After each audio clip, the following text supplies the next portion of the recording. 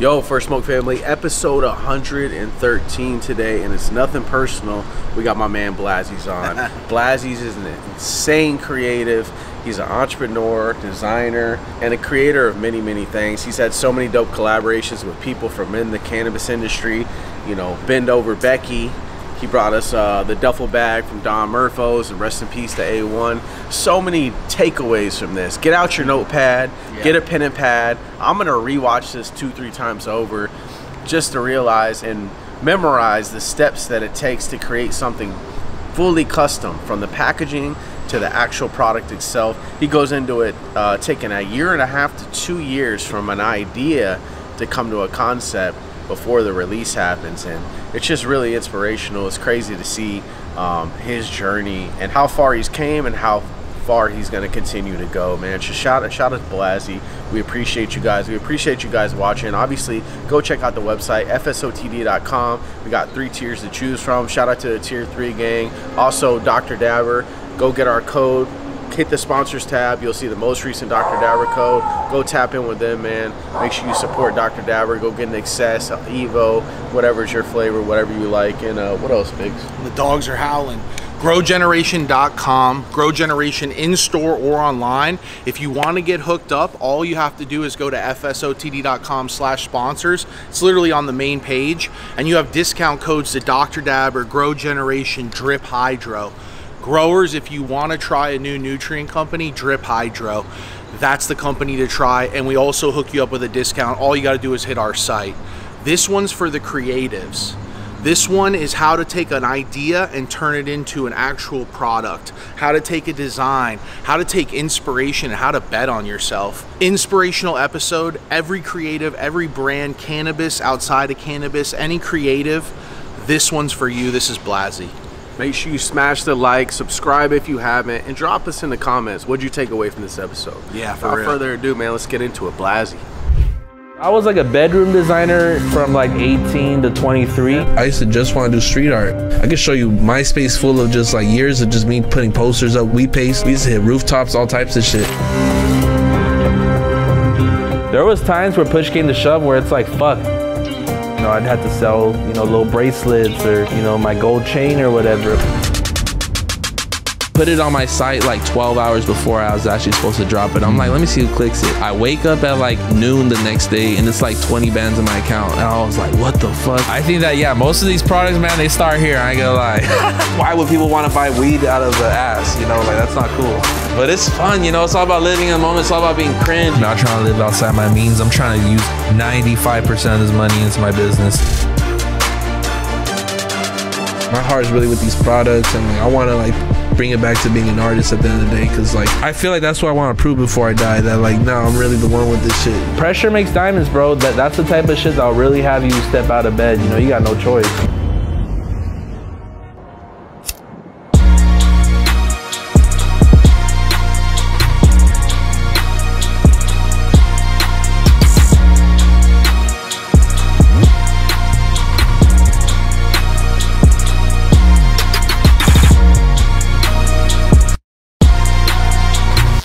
Yo, what's good, everybody? We're back again with another one. It's First Smoke of the Day, episode 113 today. It's your boy Pack in the building, here with my co-host Blackley. You already know what's up. Smoking big, and it's nothing personal, man. We got my man Blazzy's here, you dig? Man, I'm here to do it, you know.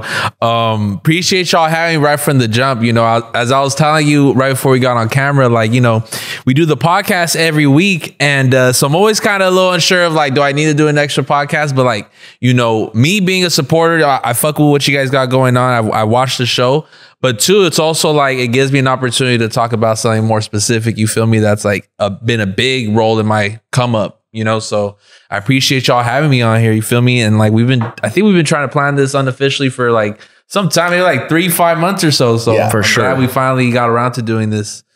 Hell yeah, man. Appreciate you making the time and fucking we've been making fans. it happen. We've been fans of what you do, bro. Like for people that haven't been introduced to you from the weed game and stuff. I mean, to be able to watch your YouTube channel and see you R&D some of these products, and from concept out of an idea all the way to the packaging, to the way it opens, to the every single aspect about the products you produce for cannabis brands and outside of cannabis. Yes. Bro, it's unbelievable. Yeah. It's thank you so much, bro. You know, I've always wanted to, you know, just share a story and just make people, you know, I was really into the weed game from like consumer perspective, just because of the bells and whistles that comes with it. You know what I mean? Like the bags have holographics on it. You know what I mean? Like, oh, there's raised texture, you know, and I think things started really get fun when die cuts started coming around, like towards the end of 2020, early 2021. And, you know, around that time, I was also starting my first rounds of developing products, you know, so I think I kind of piggybacked off of both vibes back to back. You know what I mean? It's definitely something you can just ping pong with as far as like inspiration. But I think that, yeah, most of these products, man, they start here. I ain't gonna lie. People always ask me, like, you know, like, where do you start with your products? You know, like, me and my boys, like, we're not scientists with like fucking test tubes and coats. You know what I'm saying? Like, we're just cracking jokes. We're laughing at shit. And as we go, we're like, oh, that'd be hard as a fucking ashtray. Or, ooh, what that was a plush though. You know, so I think that I try to just keep that, I try to like put that energy in a bottle, in a product, and just share with my customers. So like that same excitement I get when creating these, I just want to make sure the customers get it. So that's why I make it a point to have the details. That motherfuckers be watching, you know what I mean? So I just want to look at something. Yeah, man. You hit a big, man, not to say before that you weren't, but that ashtray with the girl with her tongue out. Yes. Ash on me, Ashley. Everywhere. Yes. Like a random. That was the first ashtray, dude. And, you know, to keep it real with you, just to be straightforward, we only sold 200. We only made 250 when I first made them, right? And at that point, my boy, Nick, shout out to Nick from Runtz, you know, we were going back and, he was trying to suggest like the number of ashtrays I should be getting, and he was telling me 500. I'm over here like, I think I only sell 100, bro. He's like, nah, you're tripping. I'm like, all right, let's do 250 then. And yeah, 250 went in like, I think 10 minutes that first round. And then the second time we sold 500 of them, probably I think under like 10 minutes as well. And you know, now we got Becky, but that's the trickiest part about this whole thing, right? Is like, you know, it's not like a t-shirt where like, you know, you're kind of allowed to do pre-orders still to this day with t-shirts. You could send them out in a couple of weeks. No one gets hurt. These products take about like 6 to 8 months to like fully develop and like get it to the customer. So, you know, it's always tricky buying these ahead of time. You think you can only do certain amounts and then you get reminded within 10 minutes. Nope, you're wrong. You know, but yeah, the Ashley was definitely one of the first products to set it off. I just always saw ashtrays as just an opportunity to kind of just treat as a canvas. I think that it's definitely a whole lane that no one's really still to this day captured. I want competition, man. Be careful what you wish for. But did you know it was a hit though when you first? You were kind of like, let's see what happened. Yes, you knew. I mean, I just I won't drop anything unless I knew that. This is my whole like rule with the products, right? It's like, I won't drop it unless I saw it and I didn't know what brand it was and I wanted it. You know what I mean? Like if I didn't know who made this, I would have came here and be like, yo, what the fuck? Let me get that. Like who made that? You know what I mean? And like most of these products, you know, this don't say nothing personal on it. You know what I mean? This barely says nothing personal on it. Yeah. You know? And I just try to make these products just like stand on their own. I'm like totally anti-hype. You know what I'm saying? Like I don't believe in like the whole like logo sell. I think that great products sell, and that's all I want to represent at the end of the day. You know, even going back to, well, starting off, we didn't go back at all yet, but you know, with the bags, you know, when we make coochie runts, kind of like scrambled all over right now, but when we make coochie runts, you know, there's no text on that. It's just slapped on the ass. You know, it's an idea. You feel me? In reality, any brand could have dropped that. You know, it probably was still went viral. But Runtz is always a good like. The Runtz is like they follow the viral trends of like not follow, but they like lead with them, right? Like they're trailblazers of trendsetters. People would be scared to drop that and be like, that's the bag. Yes. But if you look on episode 26 of Ray Obama, he had them bitches lined up across the whole front. When he came in and had that, I was like, holy shit, bro, this is crazy. But this is why Runtz is Runtz. And, you know, I'm glad you mentioned that. I think Runtz is where they're at, and they've really like set the tone for their brand just based off of the fact that they're down to take risks creatively. They're down to be stupid sometimes, you feel me? And they always succeed with that. And you know, I'm very thankful that they took risks on me, just because you know, I give you all like the backstory on that. We love that, bro. Shout out to my boy Koo from All Made, you know, this blank brand out here. He was assisting Runtz at the time, 2019, to make some blanks. They're like, yo, he needs some graphics. They got to me. We did a couple things. Conversation goes dead. 6 months later, Nick's in LA, and I had just got an office for the first time. You know, like from my background, I came up on streetwear, on just designs and stuff for Lil Wayne, Lacoste, Grateful Dead. A lot of these brands, Pleasures, Chinatown Market. But I've always wanted to get into the weed game, and I always knew Runtz were the big dogs. So, you know, I had this office going on. He came around, and I had nobody on my team, nothing like that. And he really just saw the opportunity, like, okay, this motherfucker could grow, you know? And I always credit them for teaching me how to be a boss and like how to treat people with respect, you know, because I come from like the streetwear, you know, industry, but also from the music industry where, you know, I'm doing merch for rappers, for Juice WRLD, Eminem, Dre, fucking Amy Winehouse. The list goes on. And you get burnt out dealing with motherfuckers that aren't in the label. You know what I'm saying? Like you tried, I mean, y'all know, you guys have 100 stories of dealing with rappers that are fucking dickheads, jackasses. And, you know, so I always hated that shit about music and streetwear. I found my safe space is dope people getting money, and I didn't know what getting money was until I started hanging out with the weed motherfuckers, you know. And with them, they're totally like anti-weird. You feel me? They're the most solid motherfuckers because they're the ones that know that like, okay, it takes it takes something to make some. You feel me? Whereas rappers, yo, fucking Blazzy, I need a fucking verse. All right. Cool. $5,000. I don't gotta spend no money. I just gotta buy a little bit of weed. Like there's not too much cost to be a rapper, you know? Yeah, that's interesting you say that. There's not much of a, like, these processes take you forever. Yeah. And you gotta you gotta bet on yourself. For me to sell a $40 shirt, I gotta spend $22 sometimes. You know what I'm saying? With the blanks and all that, you know. Whereas rappers, their product's almost free. You know what I'm saying? Where, you know, it comes with the territory. They got security. They got to pay everybody. But, you know, you know, with the weed game, motherfuckers just know it takes some to make some. And, you know, they've always been, they're always willing to spend money and invest with me. So early on, they told me like, yo, we need all these designs, Blazzy, but like, you can't do all these. I literally have people knocking on my door. We need more designers in here.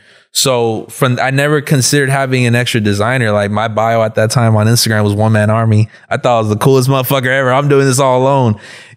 No, that's not how you do it, you know?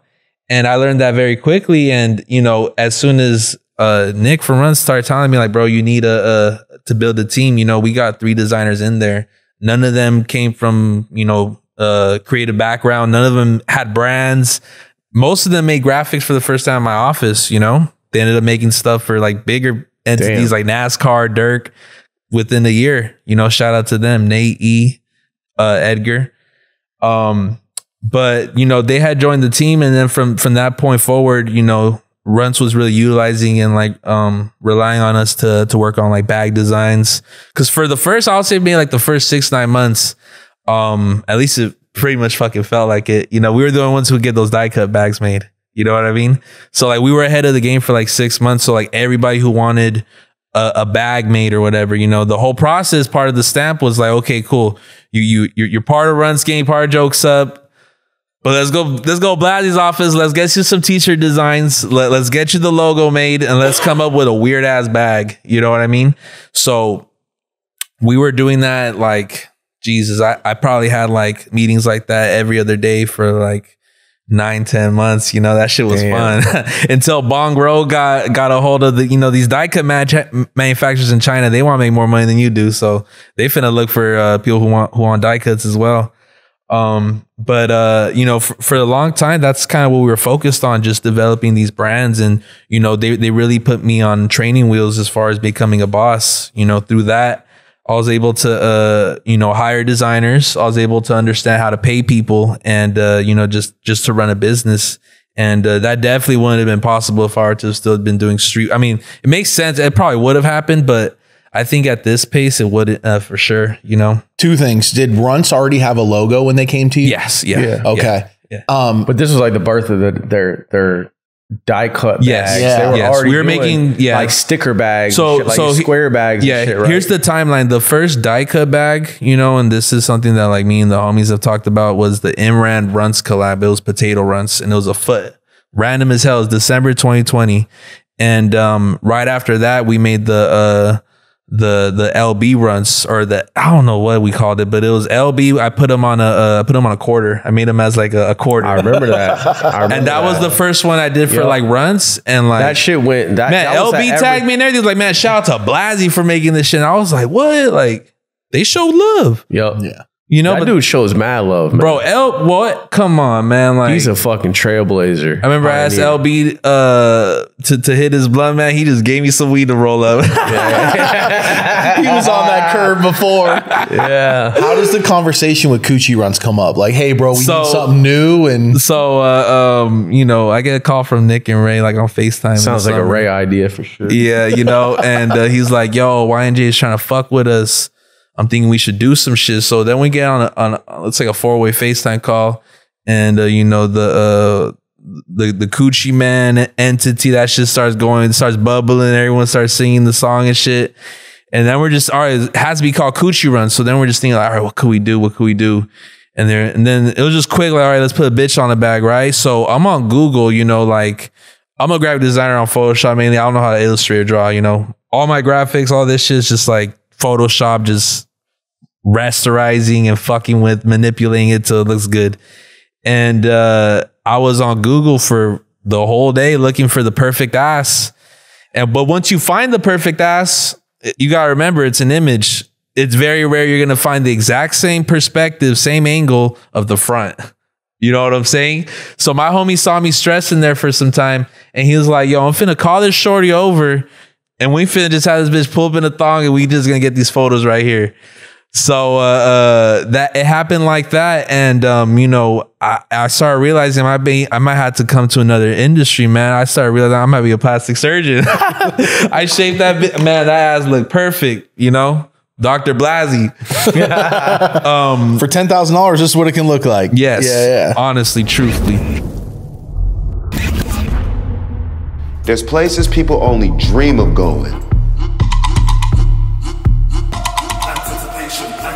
I've been there.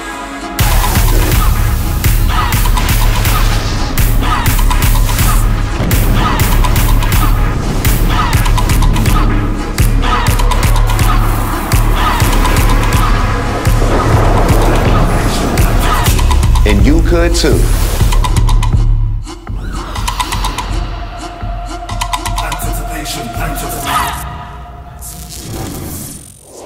And so we pretty much created that, and then, you know, since we had the model there, we just flipped her over and just like, okay, cool, then let's get the front shot, and that's how it came to be. And I think that once we made it, I realized, yeah, these are gonna go viral. I think this might have been like our 10th bag at that point. Like, you know, we had already been doing them a couple times. And that was definitely my favorite one, just for the fact that this wasn't something that was like a PNG on Google. You know what I mean? This is something that like you can't reproduce it, you know, which like I've always wanted in like my designer bucket list to have like a viral bag. You know what I'm saying? I'm familiar with Bong Row on San Pedro and 6, or San Pedro and 3rd, excuse me. Just nothing but fake bags. And like I've always wanted to get bootlegged, and that was the one. Like, motherfuckers made a pound bag. You saw a little small one that said White Runtz on the ass. Like it was really dope, bro. You know, as a designer, it's like, I think early on motherfuckers are just like offended by getting copied. It's like the worst thing ever. You feel like your whole like identity is being is being put at risk. But I think as you go more into and you start becoming mature, you start realizing it's honestly just a indicator that you're really going up and you're becoming an example to copy. So that's always on my checklist. Cool. If you make a viral product, they're going to make viral products of your viral product. You know what I'm saying? Oh, so interesting. I don't know. Just seeing the Coochie Runtz thing go up, that shit was inspiring. And then all the memes that came out, like that's the best part, is just seeing like the shit that people make of it, you know? At the end of the day, I think that in the context of marketing and like just promoting your products, you want something that people are going to want to throw on Instagram on their story. You want something that like you're gonna want to mention to your homie as soon as he hops in the whip with you, hey, look at this fucking bag, or like, bro, look at this shit, I found the bag, you know. So that's always that's always on my mind when developing these bags or these products, you know. But you know, we just like to have fun, you know. I don't take myself too serious, you feel me? And even after that bag, man, Remy Ma, shout out to her, she fucking made like a pussy pack or some shit. I don't, you know, they promoted it on Drink Champs. You can check her episode, but they had some weird ass bag where it was actual pussy. So that was also my way of seeing it got bootlegged. But you know, it's all good though at the end of the day. And also Runtz, man, those motherfuckers talk to you about the benefit of being bootlegged. You know what I'm saying? Like, I asked Nick very early on, he's like, you know, when people buy fake Gucci, two things. One, they're either ignorant and they think they got Gucci, or two, they know it's fake, but they're telling everybody it's real, and they're telling everybody where to go to get the real. You know what I mean? Like, oh, this is Gucci. Yeah, go to this store. Damn. Oh, this is Runtz. Oh, you don't got Runtz? Like, oh yeah, you gotta go over here. They got Runtz. You know, they're still promoting the brand, and there's still time people to go get that shit. So it works out. And at the end of the day, they're gonna get corrected. They'll be like, nah, you gotta go get the real shit over here. You can get the real shit over there. So I learned that from them for sure. That's a good way to look at it. Yeah. A lot of brands, it's a knee-jerk reaction is, that's not real, that's not mine, that doesn't represent my brand. It's like this forceful, like, no, never. Yeah. I mean, you even hear about lawsuits Nike does where I was just watching this guy who does shoes, and he talks about like a 2-year-long Nike lawsuit that he had to go through and how intimidating it was, and then how pissed off he got to where he's like, oh, I'm gonna fight back. Fuck Nike. Like, crazy shit. And, but based on like, they thought he was bootlegging. It's cool perspective to look at. It is honoring what you're inspired by. Yeah, for sure. At the end of the day, they're still rocking. It still says like there's fake Nothing Personal shirts on, like, you know. Really? Yeah, absolutely. What? The Say No to Fentanyls, the pro-choice one, the Perk 30 jersey is probably the most bootleg thing I got out there. They made a gang of those on Amazon. But like, I just see it as indicators. Like, cool. It's like you doing something, you know what I mean? You're getting copied. That always means you're doing everybody something. Can't get it, but everybody wants it. Exactly. And that's that indicator of like, you got a real movement.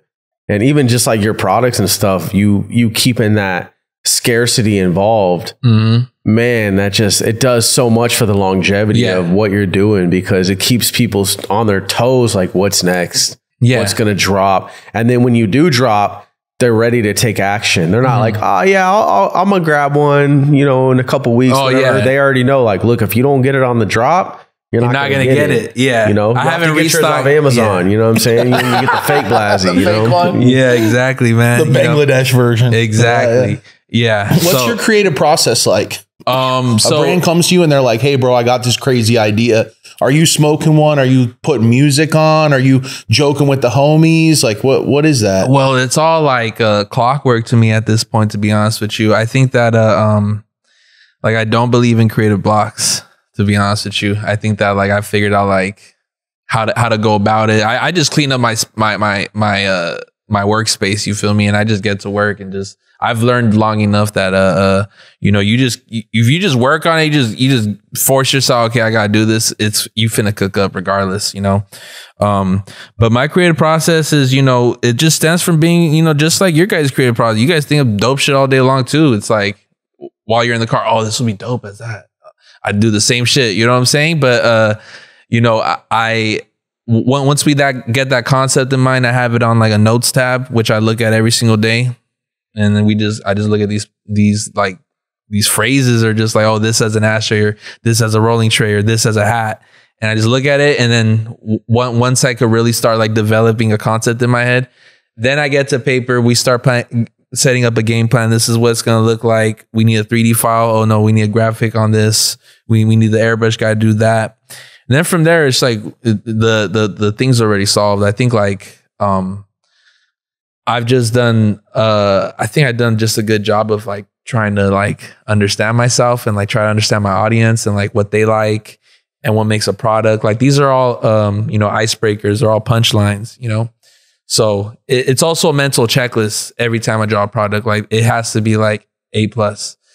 Like there's a lot of B+, C+ samples at my office, which would sell great, but I want to build that repertoire. You know what I'm saying? Of just like A1 products, shit that's just golden.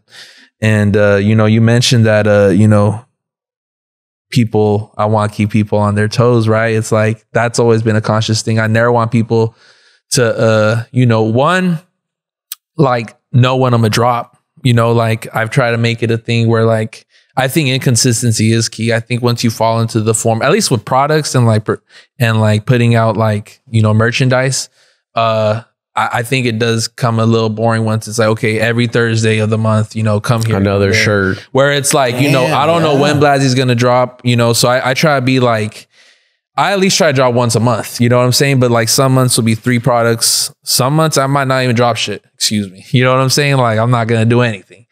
And it's all just a matter of just creating that story. I think the way like Frank Ocean or Playboy Cardi could like hold on to like only doing a couple albums for so long is just for the fact that they trained their audience to accept it like that, you know? So I get inspired a lot by music, man. I'm not going to lie. Like I'm jealous that they sell a free product. And for anyone to like appreciate a Kanye West song, they could just play it in the next 30 seconds on Spotify, the whole thing, go on YouTube.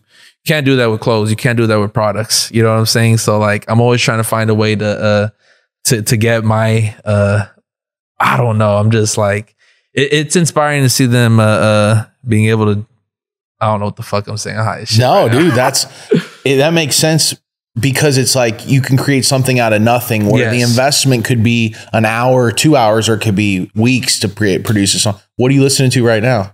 Well, I'm listening to Rilo Rodriguez. I'm listening to a lot of Rio Young OG. Listen to a lot of Grind Hardy, Money Sign Sway, rest in peace. I'm listening to Herencia de Patrones, some corridos. And man, I don't know. I try to always be like going through different phases with music. You feel me? Be hearing new shit. But yeah, I think that like going back to like the inconsistency is key thing. It's like, you know, I just never want people to expect when I'm gonna drop next. You know, I think that's a good way to tie this conversation back to where it was. I think that, you know, I just want people to be on their toes. I don't want people to know like, okay, he's only dropping rolling trays. He's only dropping ashtrays. You know what I mean? I want this to be like fun, you know? So that's always on the top of my mind. Nah, it's dope. And like you take the entire process very seriously with everything being custom. I mean, the packaging is an experience. And then you get to the final product and you're like, oh shit. You know? So with this everything is just so characterized with your personality, persona, you know, like that's what makes it fun is that there is variety. It's not like every month you're going to get a t-shirt and a hat, which is a lot of brands, you know, it's like t-shirt, hat, hoodie, you know, and then it's easy to be forgotten like that. You know what I mean? What's your advice to brands that are made or like, you know, young hustlers that advice got those ideas, but because like you said, your process is like everyone else, but you take action on it. You build a team. You stay consistent with your work ethic. Maybe not your products. They have variety, but consistency in other areas is necessary, you know? Absolutely. What I would tell somebody like, you know, my homie told me the other day, I think this is like a cool question. It's like, you know, if you were, pretty much the same thing. If you were to start a brand today, like what would you do to come up? And like, I would just focus on making the most like original shit, the most creative thing that I could possibly think of. You know, if I were to start tomorrow, I'd drop Bend Over Becky. I'd drop this duffel bag ashtray. You know what I mean? Like I will still drop the same things, you know? So like, I think people mess up very early on by just, I mean, it's kind of tricky. Like I'm saying all this, but you have brands like Half Evil, which my homie owns, that like they bank off just having a logo. Gallery department's killing it with just the logo. You know what I'm saying? But you know, everyone has their own perspective. But you know, from my experience, what's made me successful is the opposite. It's kind of it's a little it fucks my head up sometimes. You know, I'm wondering if I'm doing it right. But you know, I've always focused on just making the craziest products because that's what helped me come up from, you know, day one. I didn't, you know, people didn't recognize me until I started making these crazy products to begin with, and I only had 4,000, 3,000 followers. And to that point, I was just doing graphics all day long for motherfuckers on Twitter. But my advice is, yeah, just focus on, you know, making, while you're, you know, just those $1 million ideas you be thinking in the car, you be thinking when you're smoking with your boy, you be thinking while you're cleaning, like write those down. And you got to remember, these manufacturers in China, these overseas manufacturers, they want to make more money than you. You're small fry. You know what I'm saying? So Google that, because they got ads like a motherfucker on there. Search up custom ashtray, custom 3D ashtray. You know what I'm saying? Like, it's not rocket science. It'll take you literally 30 seconds, a minute. That's, you know what I was going to say. Cause like even us, right? We fuck with people who they have a template. Look, you can get this one, this one, this one. Then we're like, all right, let's figure the design out. So we'll figure the design out. But you take it the whole way and you're like, nah, I'm going to do something that's never been done. Yeah. There's no duffel bag ashtray. Yeah, there ain't. There's no bend over Becky ashtray. You know what I'm saying? So that's, to me, that's fully custom. It's kind of like clothes, cut and sew. That's cut and sew. This is cut and sew. Right? That's a bar. Damn, that's facts. I don't think it was ever like like, oh shit, like that kind of, I just always like, you know, I don't know. I be going to smoke shops and shit, and there's always like that weird one in the corner. You're like, oh, that should make me look at it an extra 10 seconds, you know? Where does it get that made? Let me Google it. There's nothing else like it. Yeah. So it's you creating a lane of your own. Yeah. I would encourage people to Google your ideas as much as possible. Like, you know, it'll literally tell you, you know, Google that it has, it'll say 1 million results found in 0.01 seconds. They brag about it to you. That, like, allow that to be your biggest reason to Google some shit. You feel me? And then what are you doing? Just shooting emails out, calling them and shit, you know, saying this is what I want, this is the idea. Yeah, I'm on like my 40th product at this point, just like developing for myself and for people. So it's all like clockwork. We know what files to have at this point. But you know, like I said, like, man, I wish I had like a PowerPoint presentation, just things I could show you. But like, you know, my first product I sold 1,000 pieces of, the bank bob, we did a piggy bank of that one. That was the first product. And I was just bored at home. I'm like, bro, I went to Rosarito, Mexico, and I was passing by TJ. They got a gang of these like ceramic piggy banks. I'm like, man, I would love one if there was that old SpongeBob photo where he looks like a thug with money and shit on t-shirts. I love that as a piggy bank. And you know, I just Googled it, you know, custom piggy banks. And then I was high as fuck. Like I said, I don't draw or anything like that. And I grabbed that image and I just traced it on Photoshop, and I sent it over to them. I'm like, can I get this as a piggy bank, 12 inches, blah, blah, blah. And they did the 3D filing for me. You know what I mean? So it made it even easier. Like I said, these motherfuckers want to make more money than you. So like, they're going to go the extra mile. They got that work. They have the English translators, you know, like talk to them like you're talking to your boy. Can you do this for me? Okay, for sure. Let me know everything you need from me. I'll get that for you, you know? And it's just, it kind of makes it boring, but be careful what you wish for. You know what I mean? It just makes it boring that like, I don't have like, it would make it more fun if there was more of a developed ecosystem. I'm only saying that just because I experienced it with like streetwear. You know what I'm saying? Like, I still, at the end of the day, my bread and butter is t-shirts. I do make killing out the clothes at the end of the day. And it's, you know, me and my homies and our underground side of streetwear, it's like a developed ecosystem. You feel me? There's so many brands, and we kind of just like, it's synergy. You feel me? It's like a community energy, and we just build off of that, and it just grows and grows. So I think the last couple of years, I've definitely seen a lot more people developing products from underground artists. And I think it's just, you know, I encourage everyone to make some shit, you know? I think everyone should have a perspective. It's like, you know, like they have all these tools to make music. Like you can make, all y'all can make a song tonight. Why can't we all make products tonight? You feel me? We're right here, our favorite place to go, you know, where the pros go to grow, at Grow Generation. Over 60 stores nationwide, either in-store or online. Use our code First Smoke 10. Family, get online if you're shopping for grow goods, First Smoke 10, or in store anywhere in the US. Tell them the First Smoke family sent you. We'll see you there. Did you have OGs around you that were into the similar stuff? So you just kind of found something that you got enlightenment from, that you're like, man, I love doing this. I came up, bro. I'm from Southgate, California. That's like Southeast LA, first generation. My parents grew up over there in Mexico. They don't know too much about American culture. You know what I'm saying? I just learned it just being in high school, being in school, just growing up. You know what I'm saying? And I didn't have no hustling bones in my body. You know what I mean? Until I started doing graphics, like when I was 21. I'm 28 now. And you just learn how to. If there's any OG, if I would say there's an OG, I'll say Nick. Man, I fuck with Nick.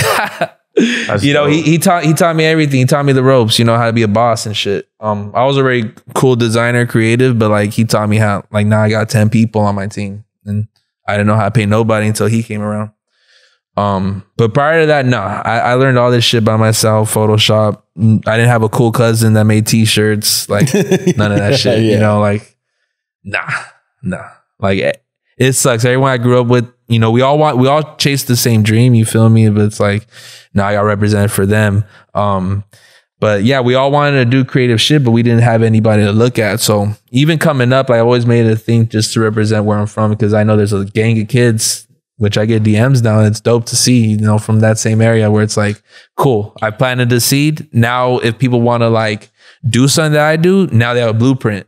Whereas like when I was 16, 17, man, I was looking at like, closest thing I could think about was Shepard Fairey. This motherfucker's, you know, was so different from me, you know, but I thought he was just cool because he just did street art. But, you know, if I could just be somebody's Shepard Fairey from their town, it's like, I'll do that, you know? Man, I'm just, even just taking notes myself of like, don't be afraid to go fully custom. Don't be afraid to go through the processes. Don't be afraid to fully enact those ideas in your head, because that's what you're literally, you built your brand off of, is that you have an idea and you're like, nah, it has to be exactly like this. Whereas some of us, we get caught up in speed or time, or we just need to drop it. You know what I'm saying? And we compromise those things to just, you know, we don't got the designer, so let's just settle up on the design, or we don't got this, so let's just settle up on this. And it's like, I feel like you having that a part of your identity of not being willing to do that, like having all these samples and not even dropping them, having that type of discipline is so key to success and having a brand these days. Oh, yeah. Because if not, you're just going to be in the saturated, flooded waters of everybody that just does shit to do it, hoping to make money. Yes, because trust me, dude, if you want to make money, I mean, what they say, like real estate's the best thing to do, you know, maybe Bitcoin or some shit. You know, these products, like I'm going down with my ship, you know what I'm saying? For better or for worse, like this is, I'll die doing this. This is fun. Like I have fun waking up and doing this. And, you know, you can't be doing this for money. I mean, it's very lucrative and it does make a lot of money, but like there's probably better things fucking make women's wearing shit. Probably bikinis are better hustle than this shit, you know?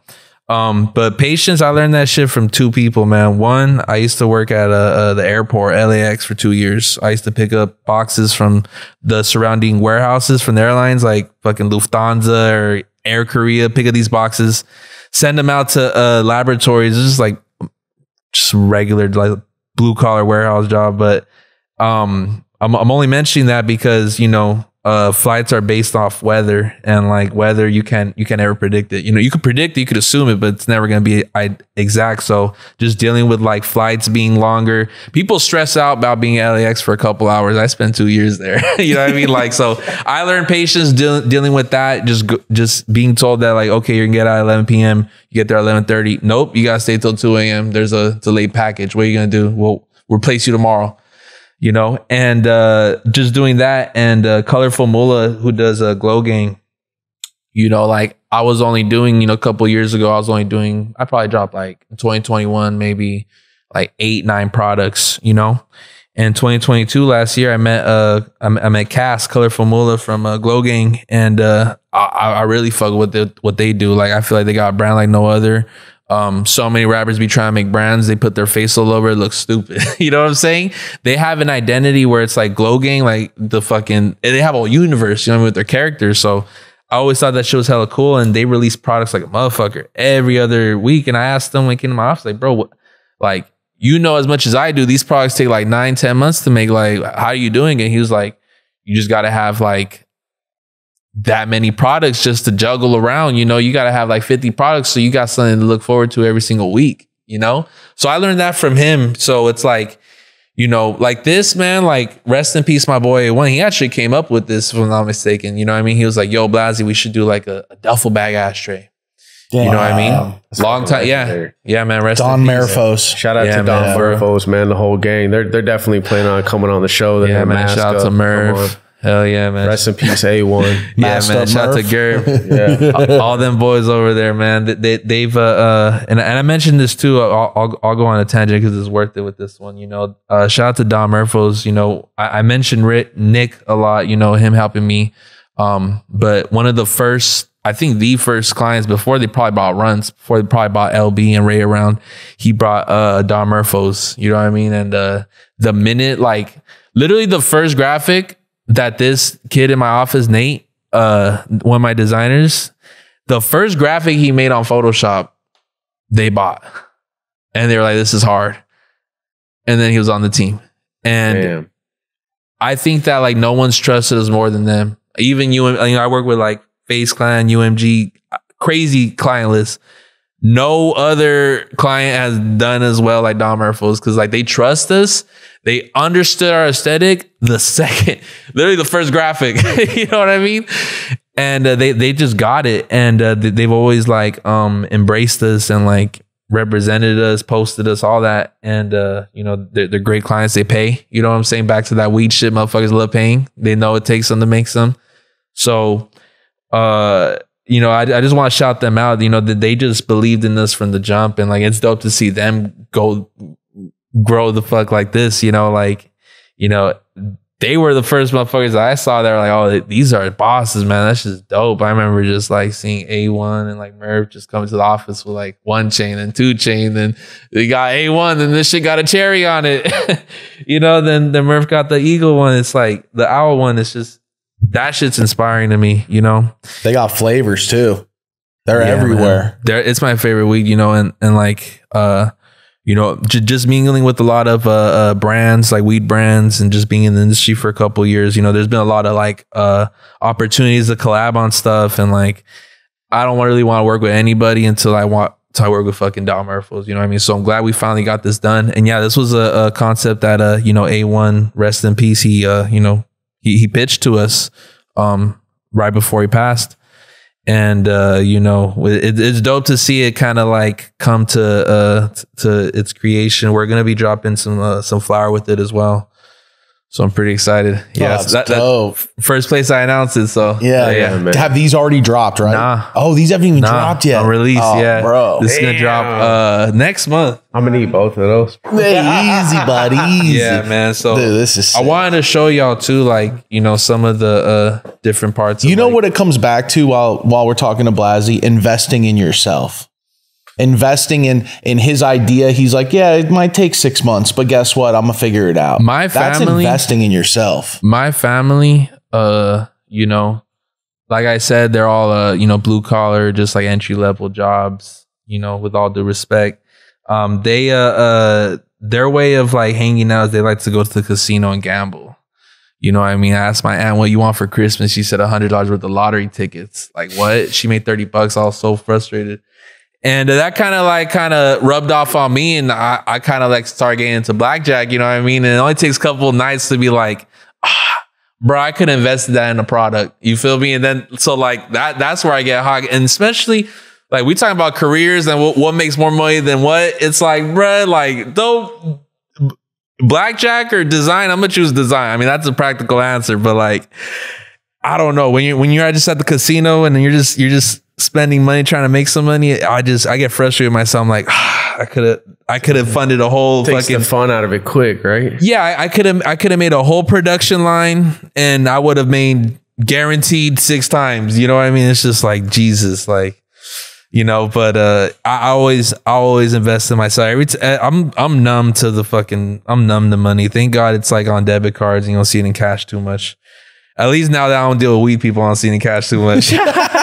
But, you know, it's all just a digit. And I say that because, you know, I try not to focus on it. You know, I just handle my necessities. I'll get my food. I'm going to get Postmates. You know what I'm saying? I'm going to smoke up. I'm going to go shop a little, but like, I'm not trying to live outside my means. I'm trying to use 95% of this money into my business. Like, thank God this shit's working for me. So why the fuck wouldn't I spend more money on it? Keep pumping the machine. Cause like I wake up every morning, like, you know, thank God, like I'm very thankful for my position and like where I'm at right now in life. But like, I know I deserve to be like 10 times bigger. You know what I'm saying? And like, I don't want to stop till I get there. You feel me? I wake up every morning frustrated, like, fuck, I need to get bigger. I need to go crazier, you know? But yeah, I always like, you keep tripling down on yourself. There's no way you won't. Yeah, I see someone like Kanye West, man, like early on, like when he was doing his shoes, he was frustrated. He was like, bro, I can't do this because you need money to do this. You need money to do that. And once he started getting the money, he just developed his own Yeezy shit. You know what I mean? He ended up removing himself from the whole Adidas shit and doing his own thing, you know? So my favorite sneakers. They had to bring him back in. Yeah, because it's like, just sell everything off. It's just a whole sway. How? Yeah. And that's it. Yeah. It's like, it's true though. Yeah. You need a lot of money to like start these products up, but it's like, you know, if you got your finances okay and you have maybe 5,000-10,000, you're trying, you know, all I'm saying is you got to have like at least 5,000 just for like a rainy day. Put that money on a product. Just try it. At least what I learned in high school, man, they asked my school counselor asked me like, what do you want to do? I'm like, do you want to go to school after this? I'm like, nah. She's like, why wouldn't you? Like, knowledge is everything. I'm like, what? She's like, the more you know is like the more you're able to put yourself in conversations, the more you're able to talk about things. Like you want to be able to experience a lot of things, just be able to speak on it. And you know, I live by that. You know what I'm saying? Like, be like, if someone's talking in the room about like, yeah, man, products are all that, and you fucked up on a product, now you got perspective. Like, motherfucker, no, they're not. You know what I mean? Like, it's always good just to try things. You know what I mean? And just, you only live once, man. Like, and what were you gonna spend that 5 bands on, anyways? Like, fucking. The rent? only thing you're ever gonna remember is experiences. Yes, that's real. Damn. That's why travel is so good, to gain that perspective, and you'll never forget that. Like going new places and seeing new things. You just inspired me to go travel, bro. I never left the continent. Yo, what up? It's Blackleaf. I'm here at Grow Generation, and guess what? Drip Hydro's storming the market. All the best growers I know are switching to it, and guess what? There's a reason, because it's preserving terps. I keep hearing that, preserving terps, and that's why we're here with Sunshine, facility advisor, facility manager, overall the man with Drip Hydro. Listen to why it's different, man. What's going on, guys? Sonny here with Drip Hydro. Thing is, at the end of the day, we just wanted to make a simple, clean, cost-effective nutrient line that nobody has really seen on the market right now. Nobody uses really our chelation formulas. The micronutrients that we have pulled to make this line is really just what makes it overall, bringing that consistency and quality back to what we want to see in growing herb again. And overall, at the end of the day, it's still really light on your wallet. It's a 5-part nutrient line, and again, if you're not staying sterile, or you have a big facility and you don't want to run rock wool and you want to run a mix of cocoa with an enzyme or something, you don't even have to run flow with it. So at the end of the day, it's just saving you money on your wallet while bringing the consistency and the quality of terps back. We wanted to bring the terps back and bring the soul back to growing. Versatility, cost effective, and quality. I mean, what else can you ask for? Drip Hydro, first smoke of the day, Blackleaf approved. Peace.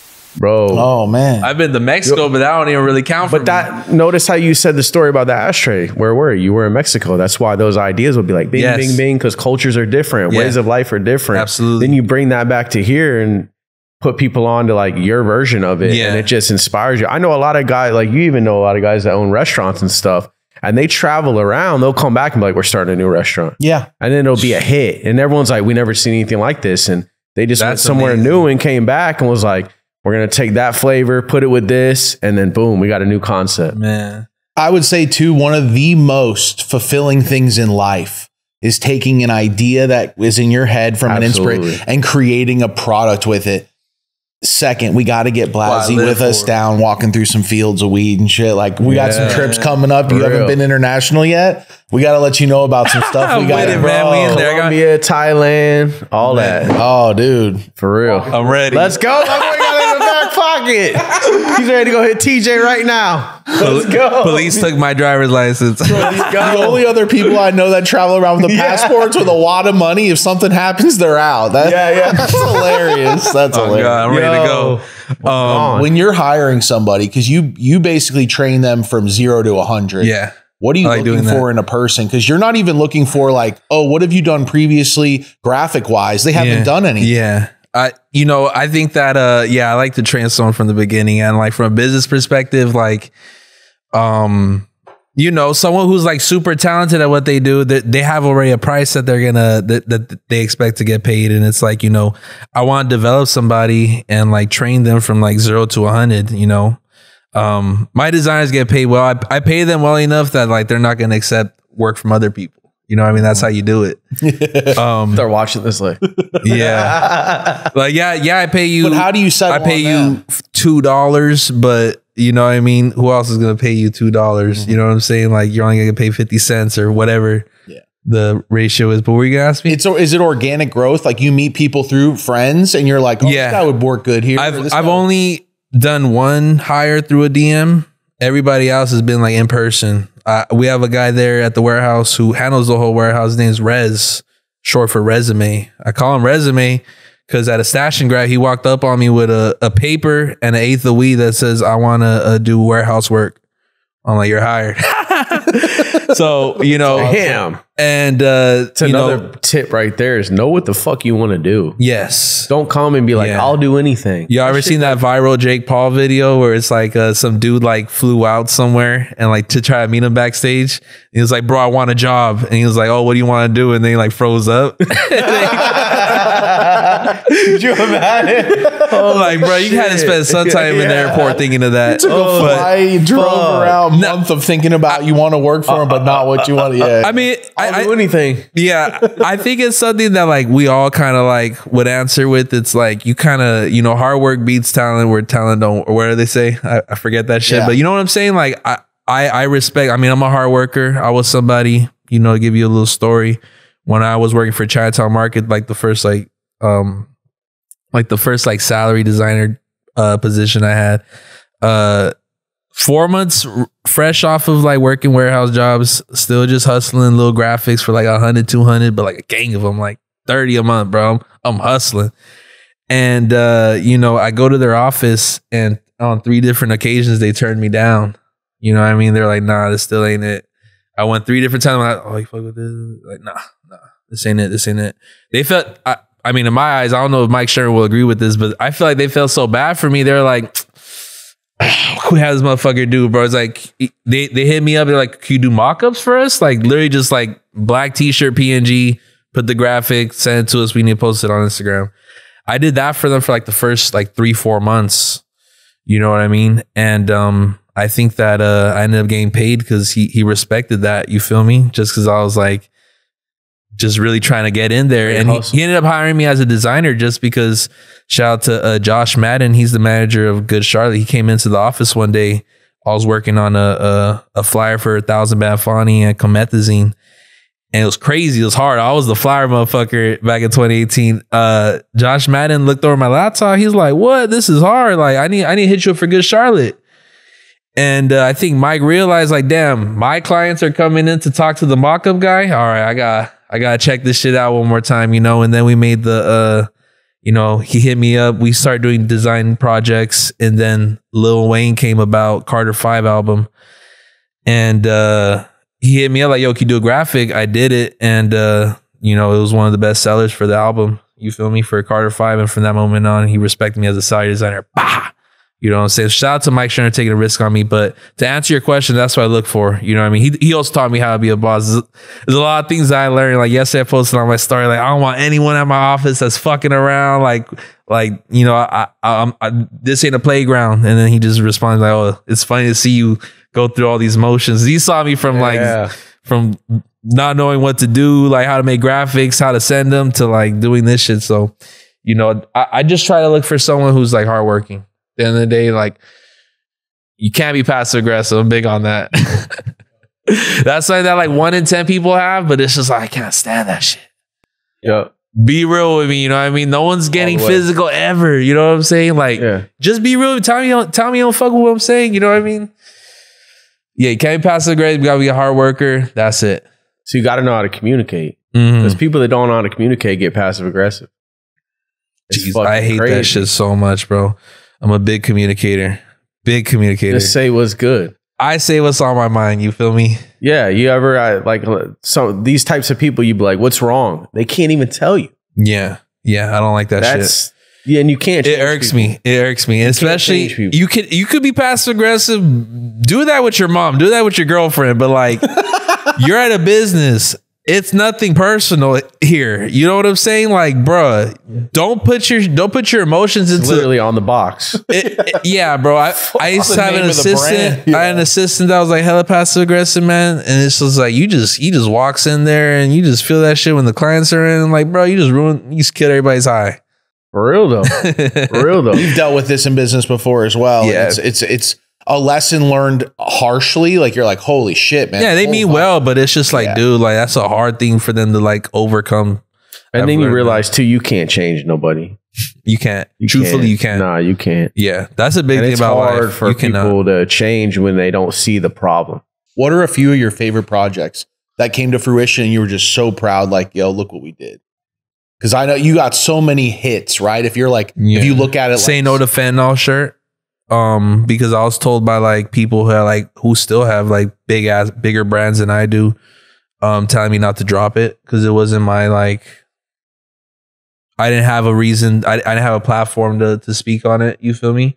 And I was like, well, I had hella homies. You know what I'm saying? That like overdosed. I've seen homies die from this shit. I've had to like call 911 because my homies fucking non-responsive. You know what I'm saying? Like I've seen this shit. You know, you're coming from LA. Yeah, you know what I'm saying? Fuck. Yeah, bro. Yeah. And since I've been a kid, like I've grown up with a lot of like people who just like my like middle school best friend, man. Shout out to my boy Mowgli. He's a fucking meth head. Just trailing the streets, man. It's just sad. I've seen drugs affect a lot of people.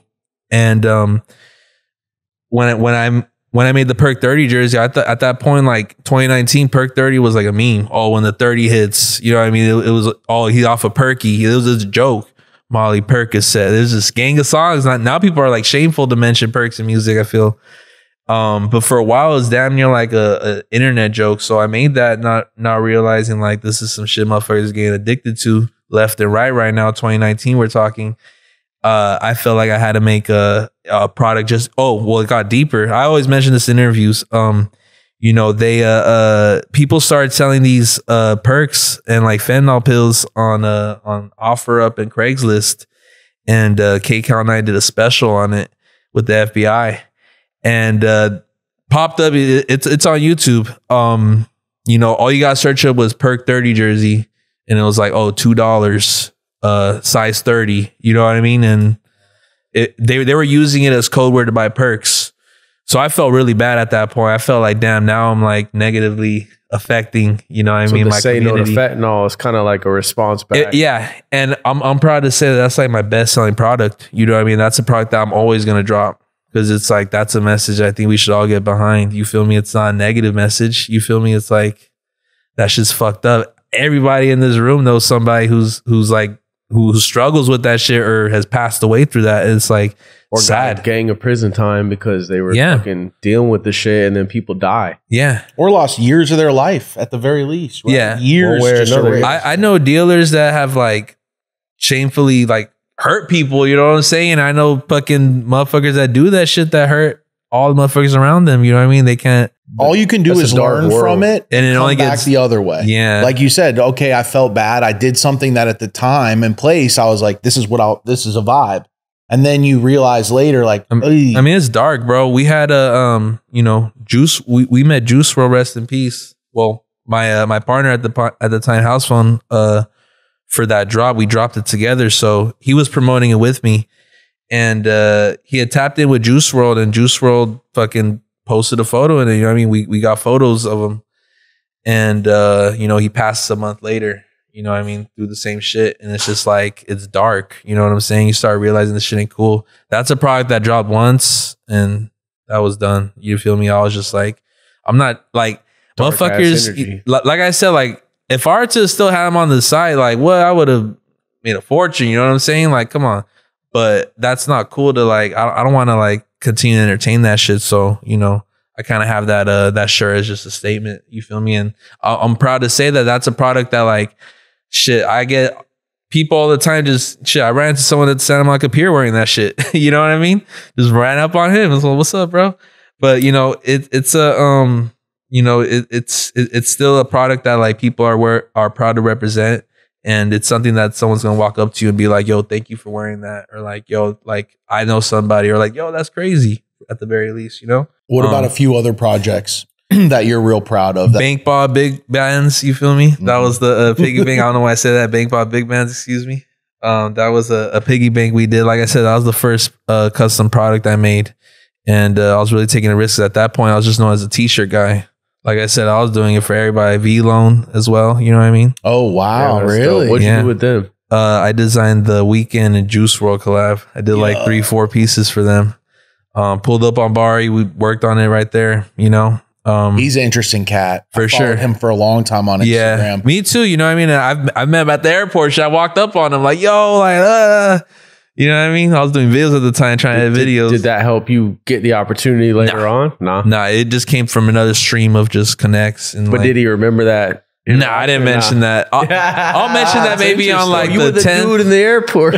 I might mention it on like the 10th, like kick it time. But like, we only linked up for that project. He hit me up. His team hit me up for like some young boy shit later on, but we were already busy at that moment. But you know, just I had this streetwear background, and I never tried doing these products necessarily.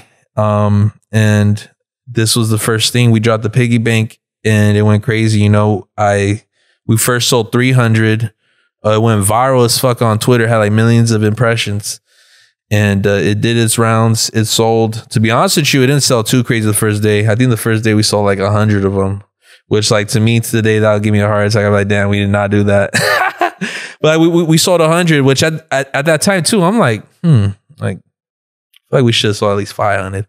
But you know, it slowly sold, and then once we sold 500, it went viral on TikTok. It got like this video got like 2 million views of just someone unboxing it. Another round of fucking sales. And there's a part of me that does want to drop it, but to complete like the story mode in my head, I want to do the official SpongeBob collab. Like Aiden Ross, he has it in the back of his streams every day. Damn, that's fire. Yeah. How'd you meet the No Jumper crew? So I met House Phone in 2017. I was doing nothing but like cover art and like flyers at the time. This was before streetwear. You know, give you a super backstory. I'll make this short. I was really into music growing up. Tried making that shit. You feel me? I played piano, guitar, bass. Shit, I was trying to make rap music. You feel me? But to the age of like 18, I realized like, nah, that's dumb. I can't do that shit. I don't have a voice for it. My shit's hella nasally. And you know, I just started trying to find ways to like be within the music industry. I was trying to engineer. I was recording my homies. Then I was shooting music videos. I was just like your go-to, just creative dude. Like, oh, he'll do it. You know what I mean? Photoshop. So I was just doing my thing on Twitter at that point. And just met House Phone through that, just to give you the short end of the story. And then from that, we just kind of, he thought I was like from Minnesota or some shit like that. I didn't make it knowing I was from LA on like my Twitter. Just Minnesota. Like just some random shit, you know what I mean? Like he didn't think I was like some fucking kid from like LA at the time. And yeah, this is maybe like 2016, 2017. And through that, we just always kept a close connection. And he ended up coming like 2020, like a couple years later, he hit me up like, yo, I'm about to start a show on No Jumper finally, which like at that point I probably made like 3-4 appearances, you feel me? Just popping out, just showing love. Like I'd known Adam already for years at that point. Had you already done designs with them yet or no? Well, you just read my mind. Adam's one of the first people to commission me for a project. Well, not him directly, excuse me, but one of the first t-shirts, I like to claim it the first t-shirt, is the Take shirt. You know, as I mentioned, I think I mentioned this before I got on camera, Dallas fucking me way before Cali was. Long story short, Dallas has had a creative community in 2017. My homie told me, go do flyers for motherfuckers from over there. The first time I ever got on a flight, I went over there. You feel me? To Dallas. They showed me hella love.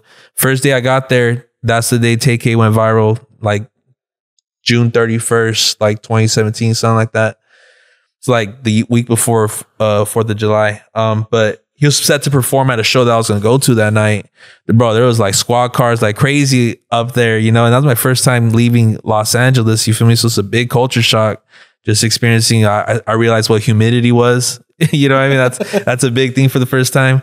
But, you know, they told me like, yo, TK needs a t-shirt, bro. They're trying to free him. This is before he went viral. He was just going on Say Cheese and academics like, oh, this rapper's America's most wanted right now. You know, where's he at? He just killed somebody. And they're like, he needs a free TK shirt. So I took my cover art style and applied it to the t-shirt design. You can search a free TK no jumper shirt. That's one of the first t-shirts. That dropped in July 2017. So Adam had been fucking with me, and you know, yeah, we had probably like from like 2017 to 2020, we probably made like 5-6 shirts, not too many, but like he always kept me at, you know, around just to like, oh, I need this shirt. Like, yo, can you fuck with me on this? But we did that, and then 2021. I think it was it was December 2021. House phone just was like, "Yo, we about to start a show. You trying to pop up?" I'm like, "Yeah, let's do it." So we did the podcasting, and you know, that shit probably like tripled my growth. You know what I mean? Like, it exposed me to a whole new audience. Whereas like before, it was just streetwear. I was at like 30K followers at that point. And, you know, I'd earned that from like zero, just from doing like design and just being known in like the streetwear community. But I knew that as my life. I already had an office. I was already paying my bills, doing my thing for years at that point. But once we did the podcasting thing, I think that also allowed me to show my personality a little bit more. You know what I mean? So I think people gravitated towards that, and they appreciated that I actually had like a product to sell at the end of the day. Well, you put a face to a brand, and you're an approachable guy. Yes. So people feel like, let me just hit this dude up and let me see what they can. I bet businessmen hit you up, a lot of rappers, a lot of people for designs, because it's very difficult to find a good designer. For sure, yeah. So difficult. Parts of this whole thing. I like to compare it to like a tattoo artist as well. You know what I'm saying? Where it's like, yeah, it takes like 4 or 5 years to get to that good quality, that standard. But after that, it's really about the personality. Do I fuck with this dude? Is he cool? You feel me? Like, is he going to be a dickhead? That's kind of like, that personality really helps out. You know what I mean? It's like, once you got that talent, it's important to also have personality to really like grow this shit. That's why I realized like, you don't got to be like, you know, like, what's up, YouTube? You don't gotta be corny or do anything extra. Just be yourself. People want to know that like there's somebody like them out there. You know what I mean? Like, I always looked for that shit when I was 16, 18, 20, like watching interviews while I'm cleaning. It's like, oh, you know, how can I relate to A$AP Rocky? Let me hear him talk for 50 minutes. You know what I mean? But you know, doing the podcast, I had a lot of fun doing it. I still do. You know what I mean? This is very much fun. I had a good time at No Jumper, you know? Yeah. You get a lot of people that are like, bro, I seen you on No Jumper. Yeah. I'll say maybe like half the time I'll like step out to like an event or like something like that. It'll be like, oh, Blazzy. I don't know if it's from No Jumper as much, but like I'll say probably like, yeah, a good like 50% probably know me from there for sure. How'd you come up with your name? Blazzy? Yeah. That comes from a long stem of names. So like I'm 28 today, right? When I was in 9th grade, that's like 2010. And there was this shit called like Donkey Punch, Strawberry Shortcake. It was this stupid ass like sex jokes, like just some kid shit. Dirty Sanchez. And I remember just telling my homie like, oh, Arabian Sandstorm. And then he just told me like, hey, shut up, Arabian Sandblaster. And then they just kept calling me Sandblaster that day. It's going to make sense, I promise. So so once I got to like 18, I was doing street art like a motherfucker. You know what I mean? I was putting up posters, We Pace on Melrose. That's how I really started like knowing how to like get creative. Seeing all Shepard Fairey and like Banksy, Alec Monopoly, all those motherfuckers. Jeffrey Sif. I was doing that shit at Sandblaster, and I got to the age of 18, and I'm like, that's kind of like, sounds a little lame. And I liked how Kanye was like, Kanye, Kanyeezy, Yeezy, yay. So I'm like, Sandblaster, Blazzy. Damn. Yeah. Dope though. Yeah. I was like, Sandblaster. How you gonna get that out of that? It's like, How you gonna tie those how shoes? you even came up with the name. Mm-hmm. But it's like graphic design. It's so unique. It's 101. Yeah, like a filter. What's interesting? It's like a nickname or something like that in Africa. Like you search up Blazzy, like once you scroll down, it's just a bunch of African names. It's like a nickname over there. And there's a couple people named Blazzy. There's like some dude in like South America, some dude in Europe too, like DJ Blazzy. Some like German motherfucker. They hit you up like, yo, man. It's cool. Yeah, you got to stop using that. Nah, hey, I harassed the dude on Blazzy on Instagram, like at BLAZZY for like years, to the point where like I might even hacked him a couple times. Tried. You know? You're like, I need that name. I need it so bad. I kept bugging him like, yo, bro, I'll pay you. I think I offered him like 5 bands at one point. I'm like, bro. And he wouldn't do it. Nah, he blocked my ass, man. Damn. Yeah, shout out to Blazzy though, man. He's a film guy of sorts, man, in New York. I know all this information. You guys got to collab, bring it full circle. Yeah, there you go. Well, one person that like I think it was a funny ass moment to me was Blazzy Susan. You know what I mean? Because motherfuckers be looking at me, calling me Blazzy sometimes. You know what I mean? And they get mistaken sometimes for Blazzy. They told me a funny story. This is a first Smoke of the Day exclusive. He told me one of the dudes at Blazzy Susan, that burner walked up to him and was like, bro, everyone's showing me your ashtray. That shit's crazy. Damn. That's awesome. Yeah, that's funny. You know what I mean? Yeah, bro. I met Blazzy Susan in January at this convention, and then we just did one of like, oh, bro, like motherfuckers, because people tell me like, bro, like what? Hey, like you drop like cones, right? You drop joints. I'm like, that's Blazzy Susan. And it was good to know that Blazzy Susan runs into that as well with the whole Blazzy thing. So shout out to them, man. They're good people. We want to work on some capacity one day. You guys got to drop an ashtray. Yeah, yeah, right, man. Bless them with something, you know. Yeah, what are we gonna call it? Just Blazzy Susan, huh? Yeah, just have to. Was it a big gamble when you were like, I need an office? I'm gonna take it out of like, you know, designing on the fly and stuff, and be like, I'm gonna put some money into what I do. Nah, just because like. I promise you story is gonna make sense, right? Like, you know, I grew up and like to the age of like 16, 17, just living in the living room couch and like on the floor the whole time. So like I always wanted a room. And my parents ended up building me a room when I was like 16. And at that point, I'm like, oh, this is dope to just have a space where I could just work all day. You feel me? Just be on my laptop. You feel me? And once I got there, I was like, okay, I can't smoke here. So I didn't get an office till I was about like 21, 22, just doing like graphics on the internet. We had one in East LA. And then I got rid of that once I got my first apartment. And then from there, you kind of just return to the fact, okay, I don't want everybody fucking farting on my couch all day. You feel me? Knowing where I stay at like that. So you get an office. And yeah, I think that at that point, I just made it make sense. I encourage everybody who's like at that weird point where it's like, I'm making some income, but I can't afford $2,000 right now on rent. That's crazy. You know what I mean? Like what I encourage people to do right now is like, shit, link up with 5 homies. That's what I did. You know what I mean? We had a spot for about like 3-4 bands. And then we just all came together like, okay, you got 800, like you make fucking $20 a day or whatever that converts to. Probably not $20 a day. But, you know, like, can you make this money? And $800, I could commit to that. You know what I mean? Let's do it. So it just stems from that. And then, cool, one guy leaves. Now my rent's $1,000. Okay, now I'm taking over the whole thing. Now I actually need a bigger spot. So we found our spot. We found ourselves in that situation last year. 2022 January was when I got my first like completely my own office. Top of last year, and the top of this year we pushed out of there for like the warehousing. So now I got another warehouse at another location, and now we're trying to get out of there because we've already packed that spot out. Damn. So now like people ask me what's in my mood board and shit like that. What do I envision? There ain't shit there but a fucking black iron gate, bro. I want a compound. That's all I want. I just want one of those downtown. I need a spot in Santa Fe Springs. I need a spot in Paramount. You know what I mean? Just like a industrial. I need specifically the black iron gate, that flat motherfucker that you can't, none of that. Like I just envision that with this private parking lot. I won't sell for anything less moving forward. Can't wait for my lease This to be goes over. to show you the value of betting on yourself. Yes. How quickly it continues to level up. Well, yeah, I don't know why I'm so obsessed with just having a space like that right now, but like that's been the only thing on my mind for like the last 9 months. Like, I don't know, I just love those Most spots. people are thinking about an outfit or a chain or a car. Well, I think that's the blessing of working in streetwear is like, you know, this shirt is mine. My homie made this.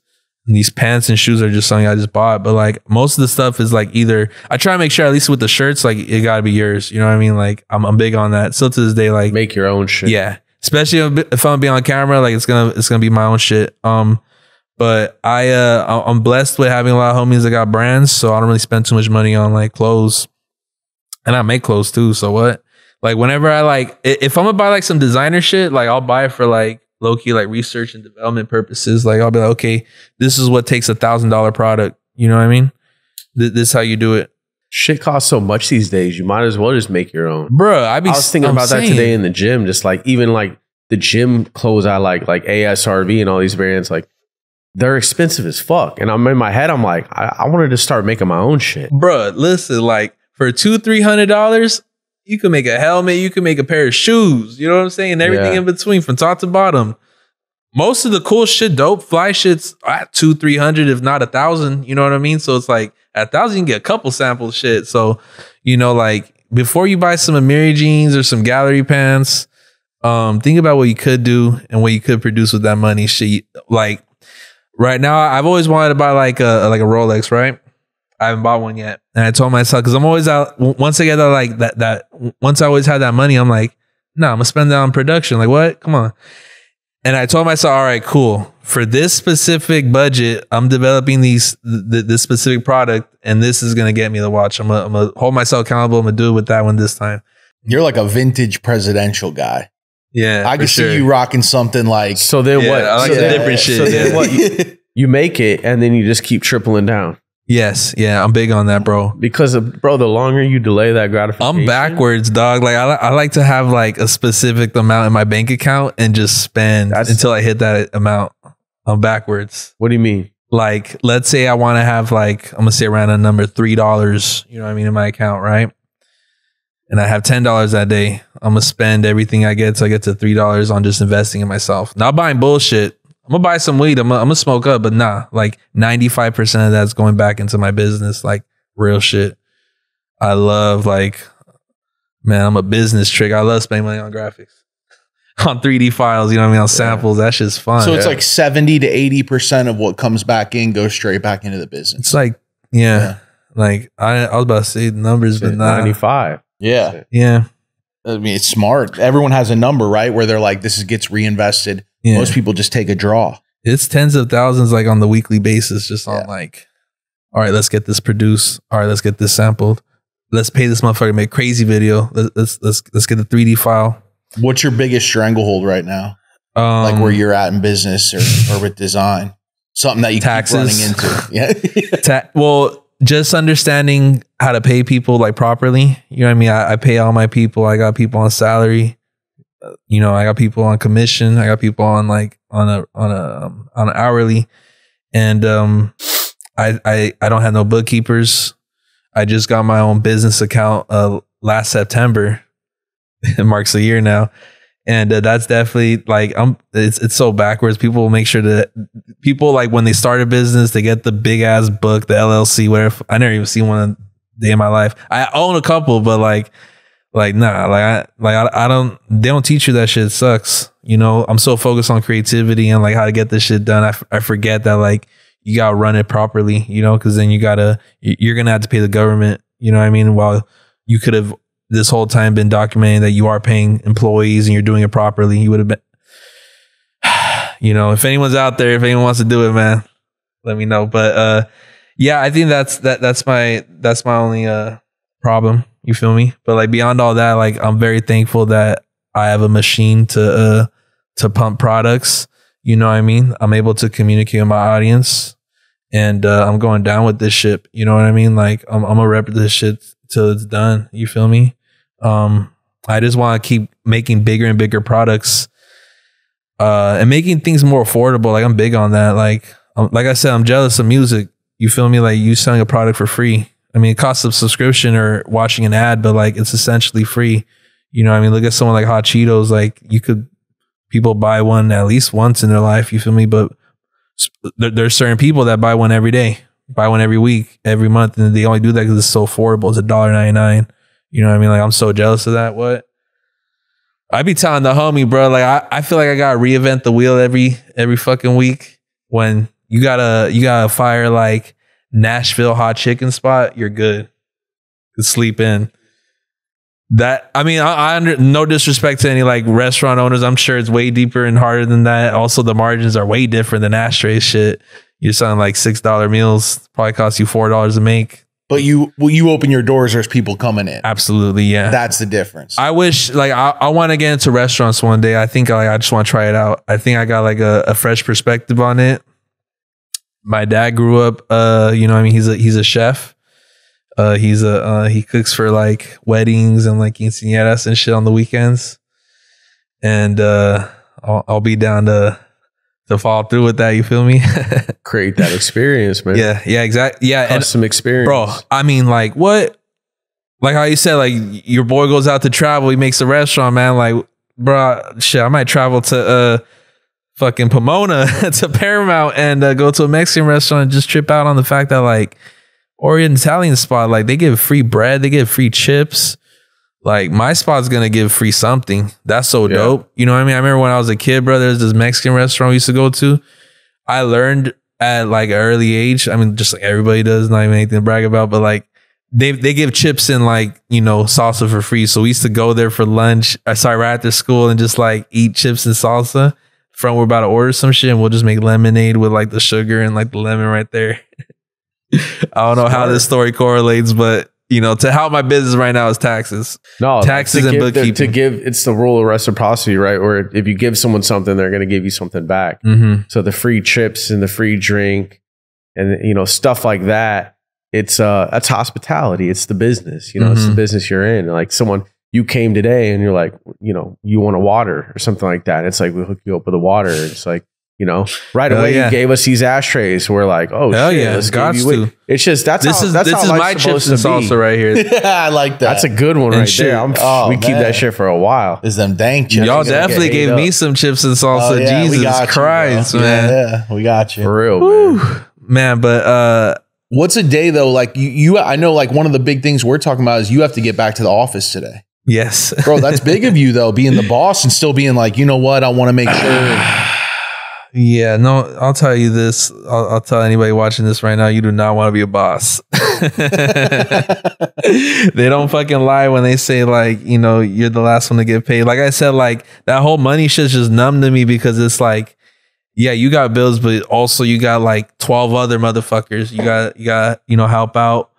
And you know, you're going to look crazy the day you say like you pull up with a fucking SpongeBob chain saying I can't pay you no more. You feel me? You're gonna look stupid. So now I'm like, now I gotta pay to play. I gotta pay to. It costs to be a boss. I didn't know what the fuck that meant. I thought that was just some stupid shit rappers say. Nah, it really costs. You can't just go fuck off the whole bag. No, never. Bro, I don't even like if I get a bag like a crazy one, like a backflip type bag, like I'll just go buy some shoes and like fucking pour up that night and that's it. You feel me? I'm not catching no jet. I'm not buying no cars, none of that.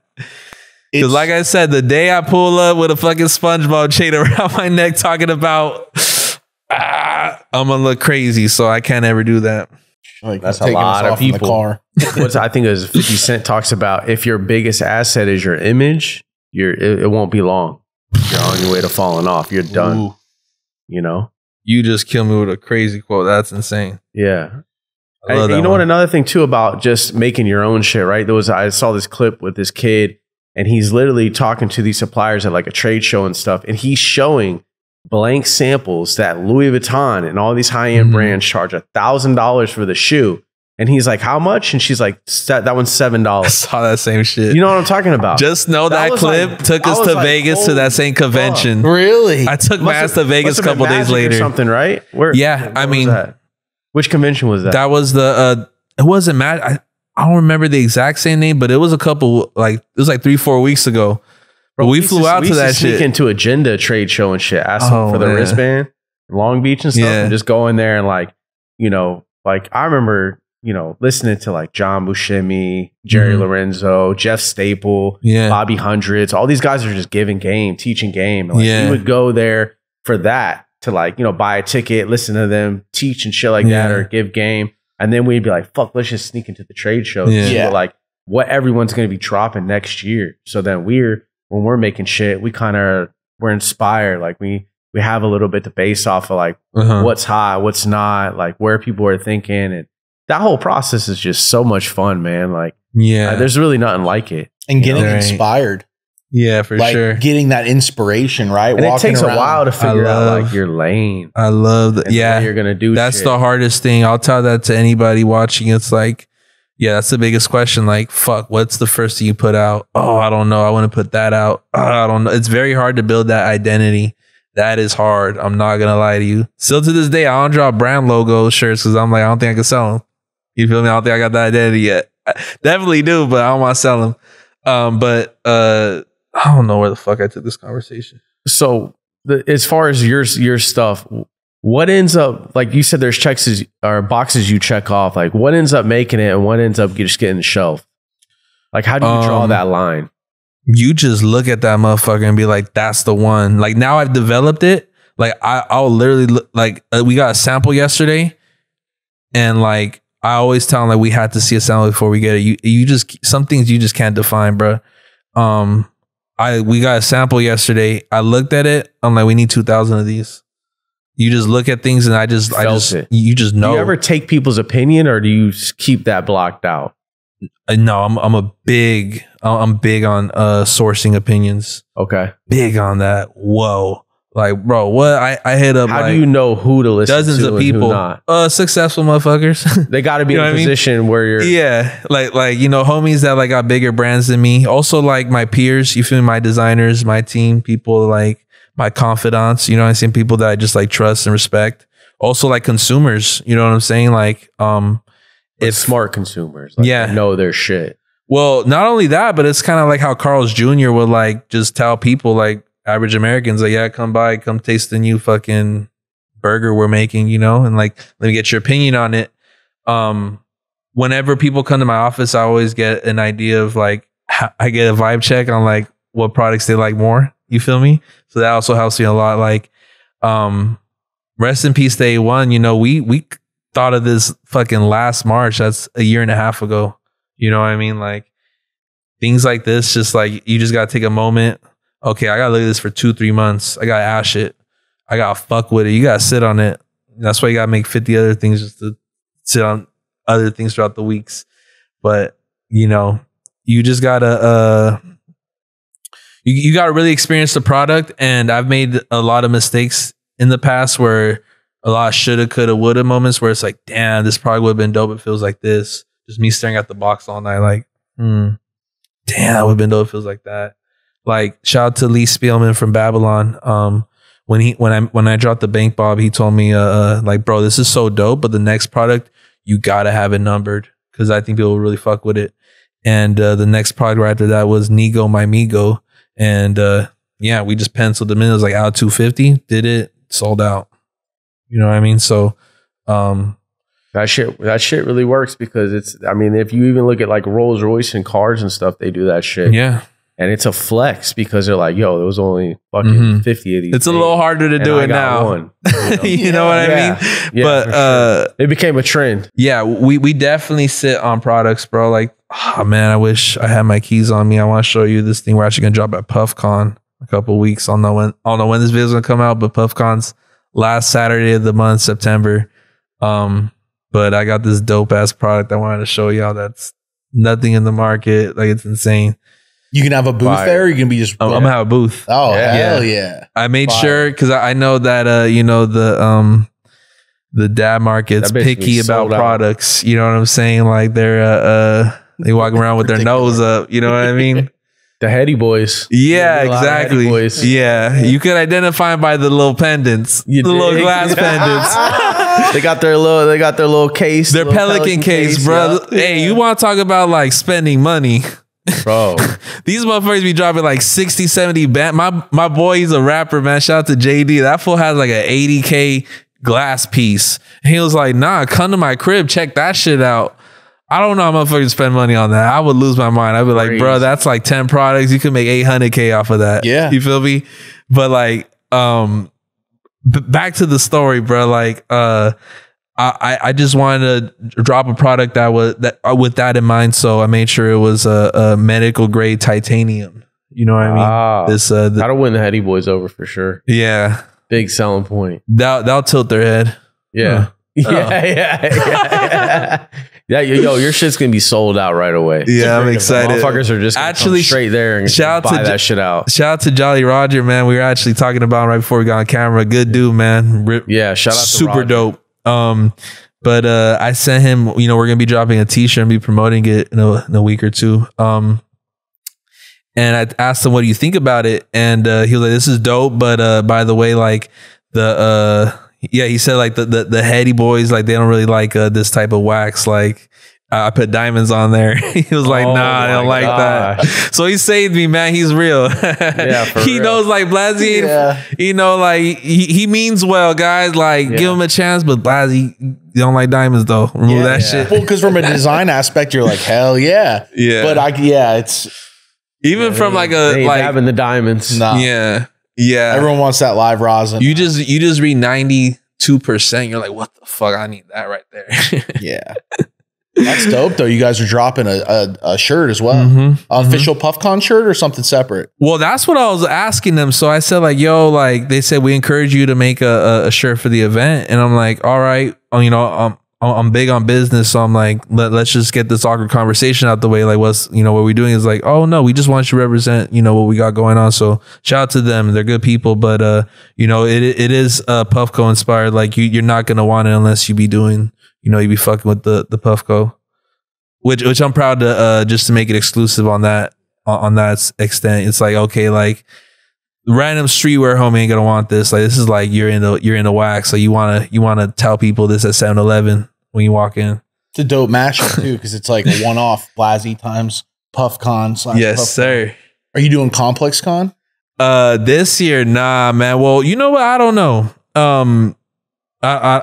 I didn't sign no NDAs for this shit, but you know, my boy that is like one of the directors over there, he wanted to plug me in with like doing some shit there. I haven't heard much of it. I don't think it's gonna happen. They gotta get you there, bro. Yeah, I mean they'll figure it out. Yeah, the thing is, I mean, I've already dealt with industry motherfuckers, you know what I mean? Like I've already done the email threads type clients. Like a lot of these people are very late when it comes to responding. You know what I mean? As far as when I mean responding is just like understanding what you are and like what you represent. They're always like, oh, can we work now? And it's like, it's literally years later.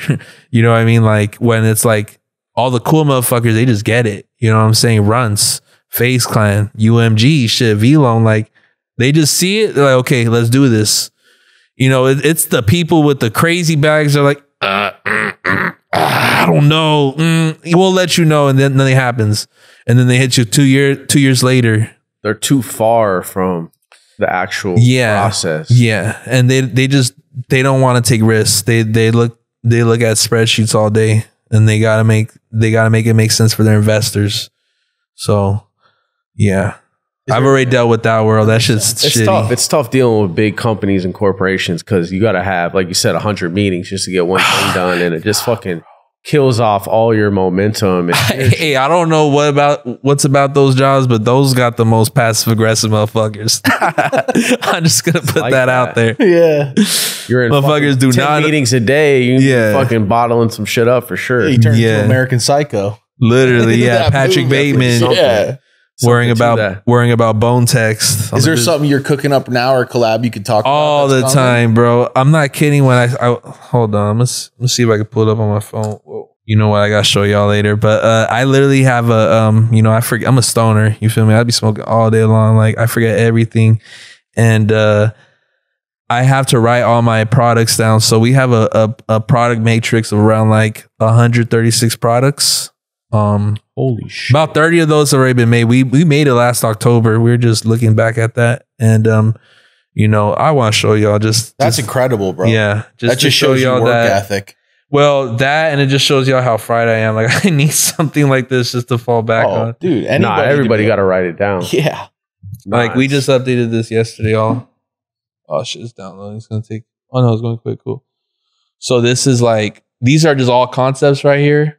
Dark orange, dark fucking yellow, I guess you say. Those are like, we're looking for manufacturers. Yellow is, those are samples getting made. These are all individual products, mind you. Like, wow. These all have like individual just notes.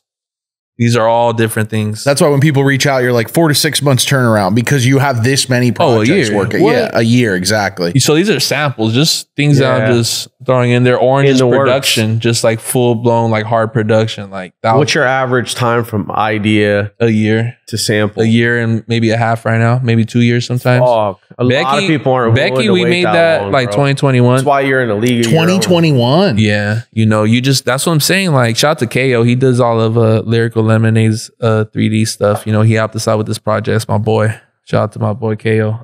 But you know, we made this 2021. You know, but it's like you gotta have fucking. You know what I'm saying? You gotta have the rainbow looking Excel sheet just to look forward to something every week. You know, green are things that are on the way right now from China. Blue are just look at the blue, right? Blue is all things that we gotta make edits on.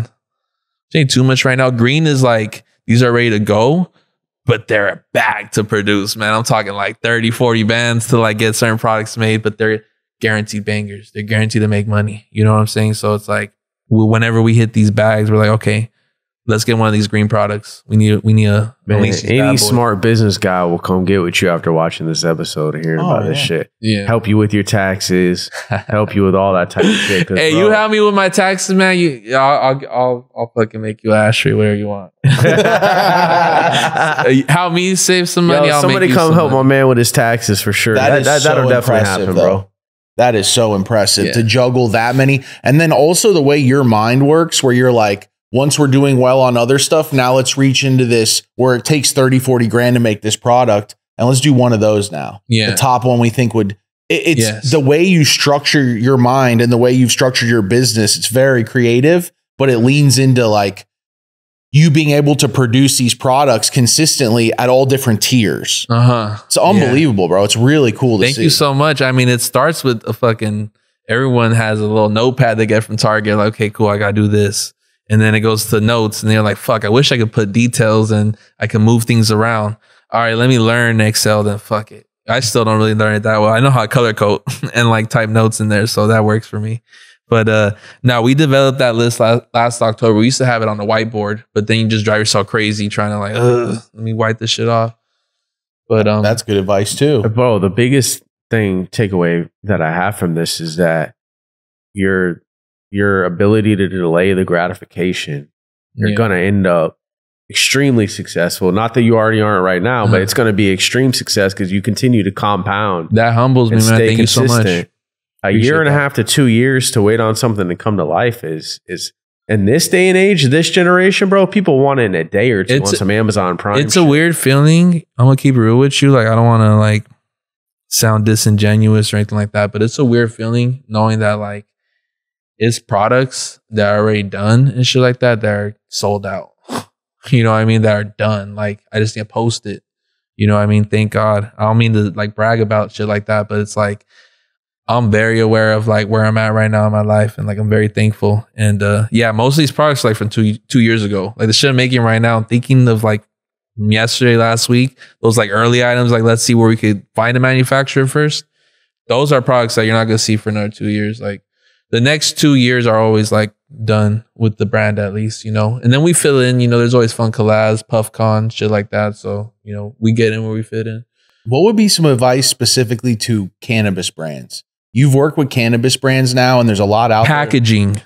I don't mean to cut you off. Oh, yeah. But like I said, I'm a big consumer, man. I used to be, you know, I grew up broke and I used to go to a 99-cent store for like $1 and just see like, what could I buy? I just stroll around there. I just go to a liquor store and just look at shit. And that's never left me. And whenever I look at products, I just always stare at it. And I always try to like, try to find like a better way of just make packaging. You know, I think wax is like, I'm starting to buy like exotic like rosin and shit like that. And it's cool. Most of the guys got like stickers on it. You know what I mean? It's one long ass sticker. The problem is like you got to fucking rip that shit. You got to perforate it. You know what I mean? So I was telling my homie, like, they got to first develop some with like little dots just to be able to open it once. And I think it's a little obsolete the way it's kind of like packaged.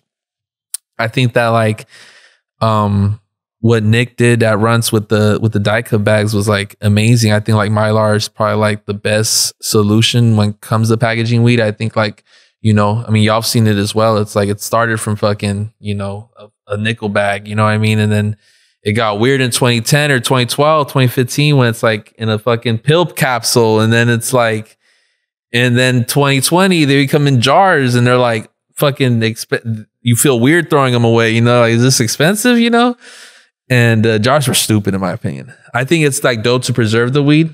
I mean, I don't know if you guys drop some jar products, but like, I think that like Mylar, it's like you could have 1,000 bags in a backpack. You know what I mean? You can't put 1,000 jars.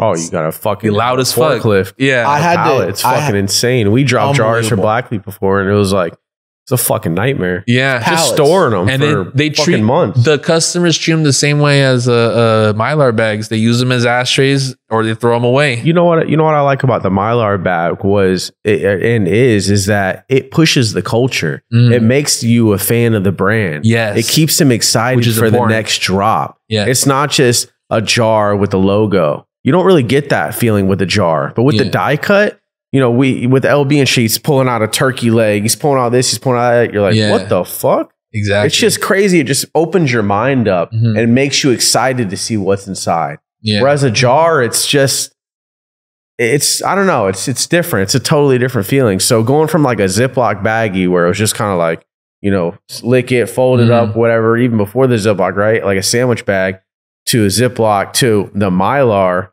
The Mylar gives you that experience. It gives you that feel, and it lets a brand differentiate their product from another person's product. Like Merfos to Runtz, you get a totally different feeling when you get those bags. Even though they're alike, the product is alike.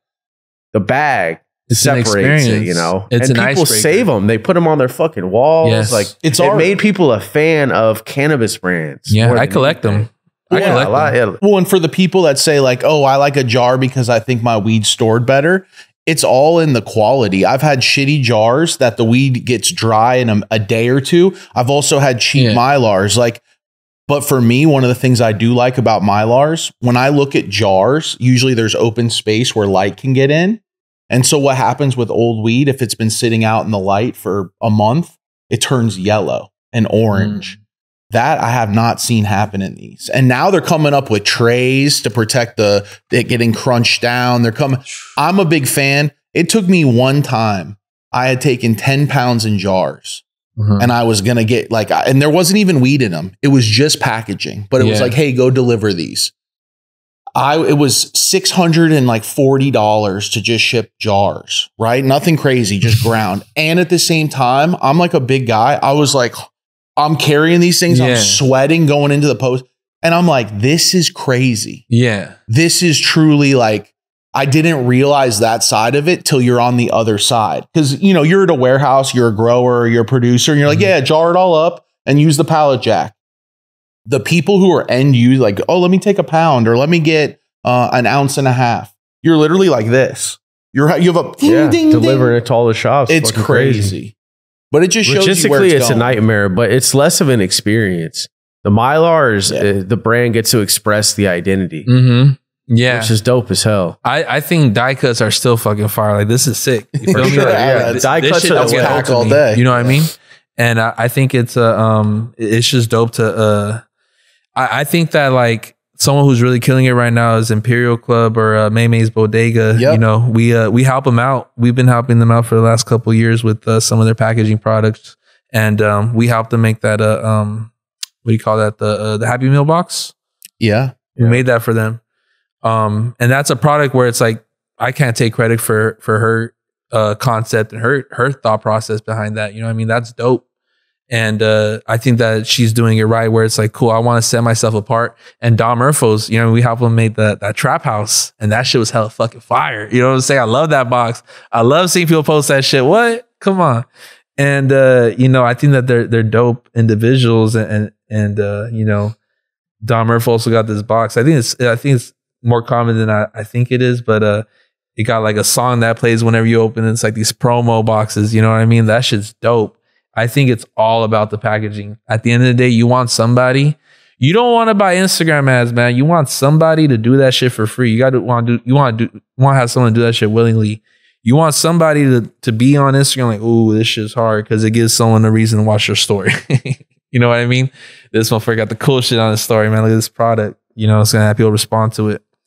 You know, because like, at the end of the day, you go to my crib, you go to my office. It's a lot of my products, but it's a lot of other people's shit. You know what I mean? It's stuff like this where it's like, I'm a fan of just like products. I'm a fan of like creativity. So, you know, I just take my consumerism and the stuff that I post on Instagram. I just take a look at myself like, okay, how can I get it to my customers, and how could I get my customers posted? You know, I've taken a closer look, and, you know, the way I promote shirts is the way I see my customers post them on Instagram. You know what I mean? If you want to get deep about it, that's a conscious thought I've had, you know, where it's like they're posting it on the floor. Let me do the same. Let me record a video of the graphic the same way someone's going to do with a fucking song on their story. And that shit translates to motherfuckers. See that shit on my Instagram, I swear to God. Wow. You know what I mean? That's something that like I'm just I'm a big student. You feel me? I'm always trying to learn more, and I'm so thankful that I have all this data to learn from. You know what I mean?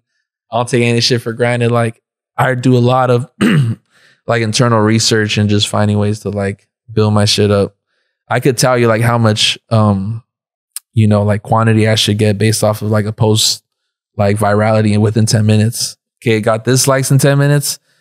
I gotta get 1,000. Now I need 500. Now I need 2,000 of these. I think that creativity. That's some shit that corporations aren't even on. No. You ask me. They have no idea. No, they're not. They're out of touch. To be very immersed in what you're doing. Hands on. Yeah. Yeah, it takes passion, you feel me? And I don't think anyone's gonna be more passionate at this shit than I am. Like, I live and breathe this shit. This is like, I think this shit's fun. You know what I mean? Like, when I was working these warehouse jobs, I was into all this shit too. All the cool shit at the fucking swap meet, all the cool shit at the smoke shop, at Goodwill. Oh, a dream. At that time, were you consuming more than you were creating? Absolutely, for sure. Yeah, I didn't make products till I was like, you know, even t-shirt designs. I was doing t-shirt designs for motherfuckers till I was like 24, 25, and that's why I made the Perk jersey. The Perk jersey is the first product to have a Nothing Personal tag on it. So from that moment on, I learned how to develop products on my own. But early on, yeah, my crib had like fucking posters, had random ashtrays from eBay. How'd you make that switch? Because now I feel like you create way more than you consume. It's the hardest thing as a graphic designer on the internet, as someone just that comes from that industry, that background. It's the hardest fucking thing to make your brand, because you literally get stuck on the fact that you could get paid, you know, a fraction of what they're going to get paid off of it, the brand owner, but you could get paid, you know, your $200-$300, and that's cool with you. And for me, that was my life for like a couple years. Now I was thumbing through these clients, you know what I mean? Don't get me wrong, but I was cool with just selling, you know, one design while they're making like 100,000 off of it. You know what I mean? Like, I think it was a big eye opener when FaceClad did the Optic gaming collab. This was September 2021. This is right when Coochie Runtz dropped too. Me and my team, same dudes. They were 9 months, 8 months fresh. One's from Southgate, one's from Boyle Heights, one's from fucking West Covina. Just random dudes from the street. You feel me? We designed that whole collection for them, and it was in the, let's say, the 7 figures. Yeah, I was gonna say made M's, I bet. Yeah, M's. You know what I mean? And that shit was eye opener. That opened. And at that point, I was already like 9 months into my brand, but like now I don't do any like. You really gotta like.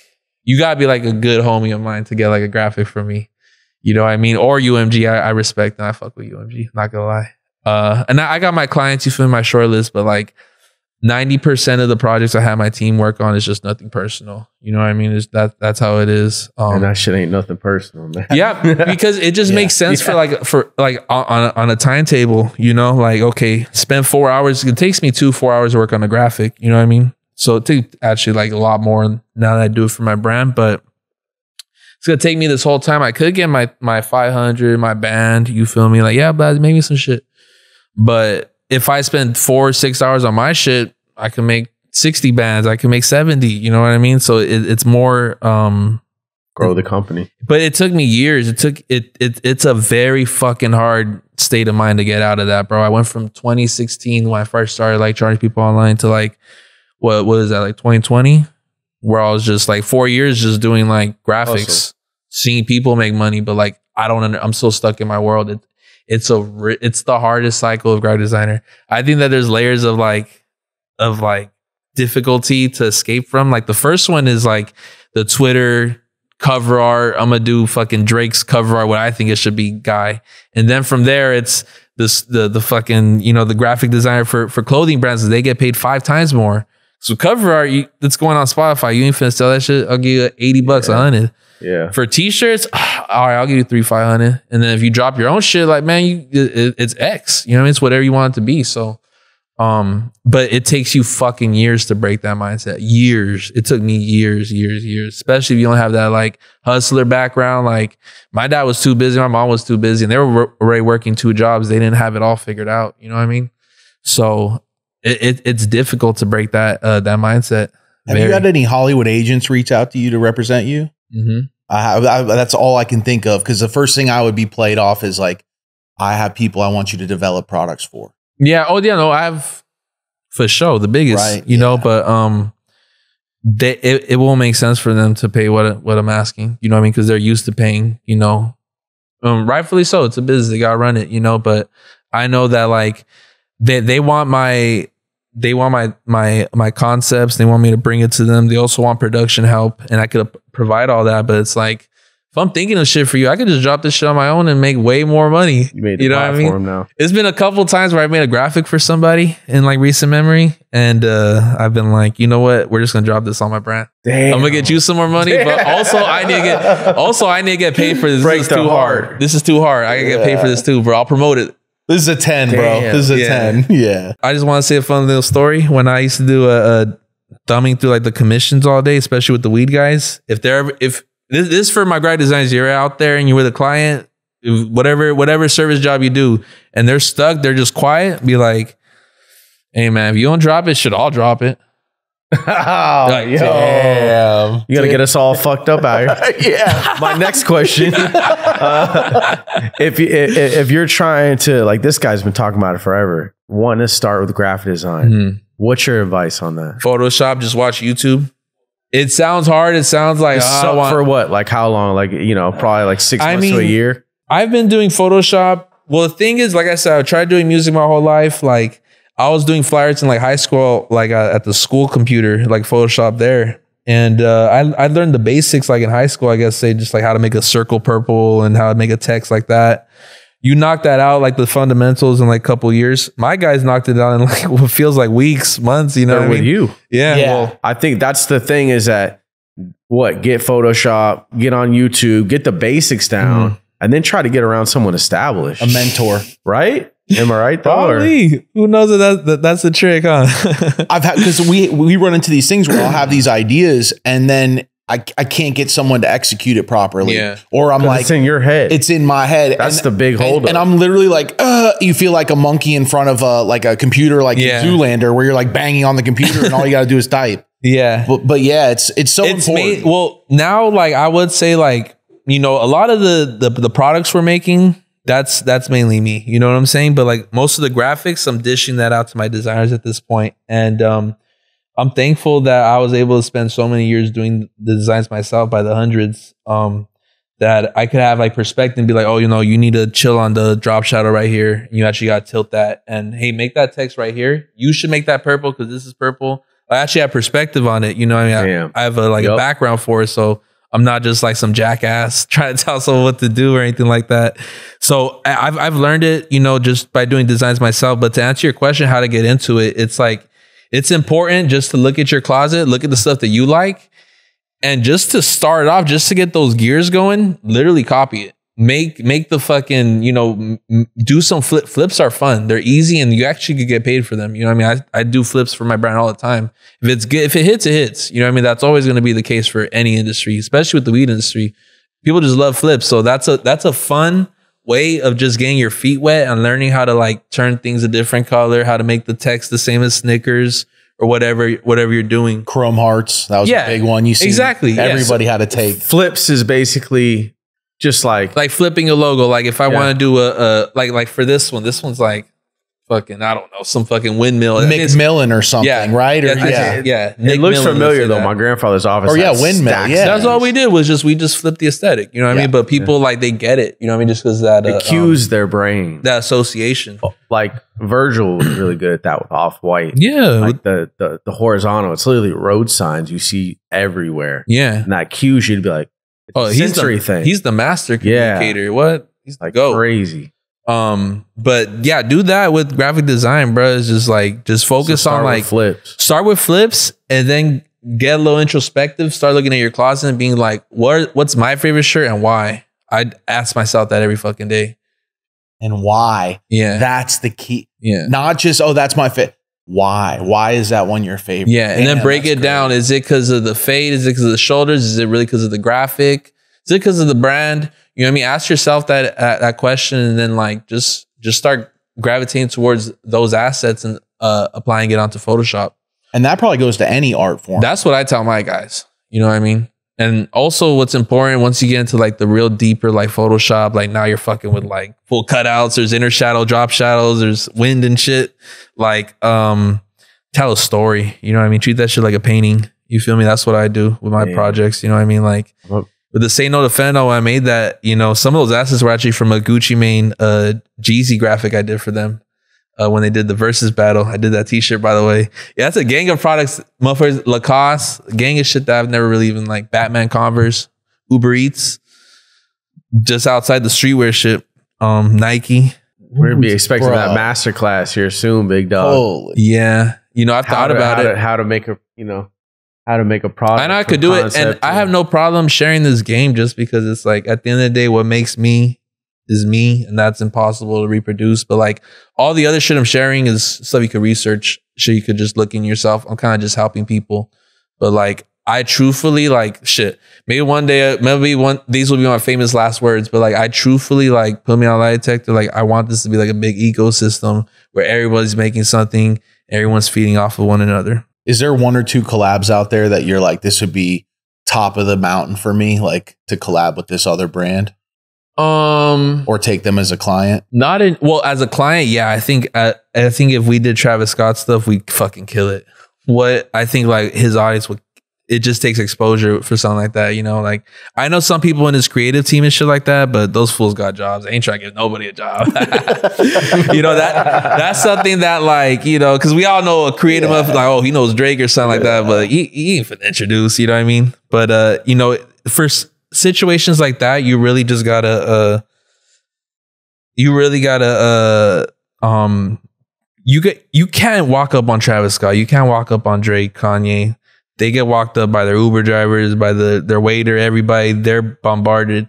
Those individuals, like once you get to like that client list, like they gotta have their homework about you. They gotta know who you are to be excited, you know, to have a meeting and like really hear you out. Because if it's Playboy Cardi, if I try to talk to Playboy Cardi, I mean, he got some of my shit for the record, but like he don't know me. The fuck, he don't know me if I was in 7-Eleven. Like, he if I tried talking to him, he wouldn't give a fuck. You know what I mean? And rightfully so. He got so much shit going on, like nothing personal. It's his shit, you know. But like, if he knew all about me, if he knew what I could do, then like, I think we could make some real money, you know. But I think Travis Scott's one of those people that like, when the opportunity happens, if it does, I'll make it the best shit you ever draw. I swear to God. Come on. I want to reach out to the homie Caleb Count. He's the owner of Connected, and they did his weed line for him, and maybe you can make some synergy there.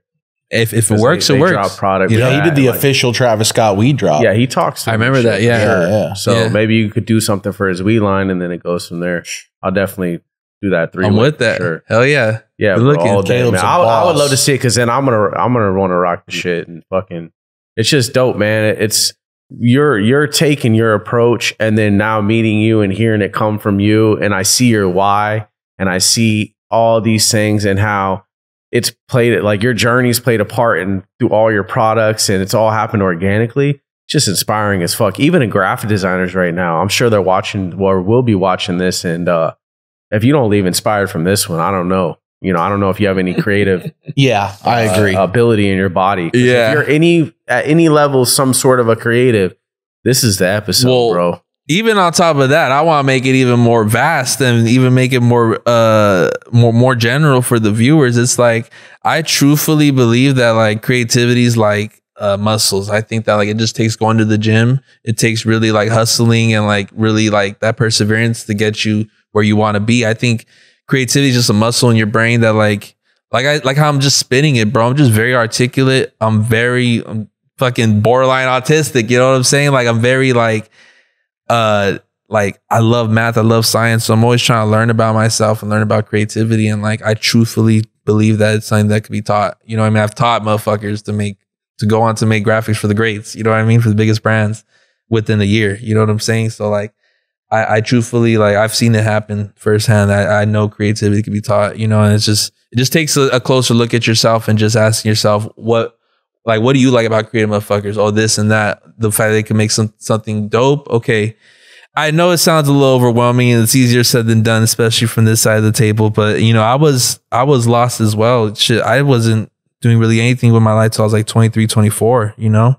I didn't have no thousands of followers on Instagram. You know, I was working shitty jobs my whole life. I didn't have no opportunities. I have no cool cousins, no cool homies like that. You know, this shit just takes a long time to learn. I don't think I was that creative growing up, but what I just started doing was figuring out what makes me creative and smacking that, you know? But yeah. Man, shit. Inspirational. Bro. This one's been, I'm gonna have to rewatch this one. This is for sure my favorite interview. Yeah. Thank you, bro. Thank you. I was just thinking about that right now. Like as we were talking, I'm like, you know what? Damn, I brought up a lot of topics I've never been able to like, you know, because at least for me, I've done maybe like 4 or 5 interviews. Every time I leave one, it's like, oh, I should have said that. Oh, I should have found a way to like pivot the conversation to this. But like, no, I feel like we touched on everything. And, you know, I'm very thankful to be able to be here, bro. This is dope. You feel Appreciate you, man. This is a dope ass spot you guys got, man. What? Thank you. Appreciate you, man. Just dropping all this game and having a heart to help people. Hell yeah. You're an open book, and that's dope as fuck. Yeah. I mean, because there ain't nobody's gonna do that shit. You know what I mean? So it's like, I'd rather make friends with y'all than enemies. I'm not gonna be like, fuck y'all, this is my shit. You guys ain't gonna learn from me. You know what I mean? Like, nah. I want to teach y'all because when y'all get interviews, I want y'all to say fucking shout out to Blazzy, motherfucker. Yeah, for real. 2 takeaways. Bet on yourself. Invest in your passion. Like, and quit bullshitting and learn graphic design. Yeah, that's for sure. Fuck, man. You just want me to do some Pack Gods designs. Yeah. We need more out of you. Graphics done. Yeah. We're going to need more out of you, man. Blazzy, was that your first smoke of the day? Yes. Hey. As a matter of fact, it was. Yeah. Bro, yeah. I had a 2-hour fucking meeting this morning, bro. Jeez, I hate shit like that, but I had to be there the whole 2 hours, and that was the first thing I did. I got ready and then came over here. I didn't really get a chance to smoke, so hell yeah. Shit, man, we appreciate you for real. It's Blazzy in this motherfucker, and it's nothing personal. Yeah, nothing personal at all, man. You know what it is. We're gonna have all Blazzy's info at the bottom. Click on it, find him, reach out. Yeah, for real. Make that shit happen. And if you do taxes, get it, my man. Help him out on that. Bro. We appreciate it. Much love to Blazzy. And shout out to LA. And it's nothing personal time. First smoke of the day. At all. Peace. Hey, stop. Before you leave, roll up another one. We got more episodes just like this. Click right here.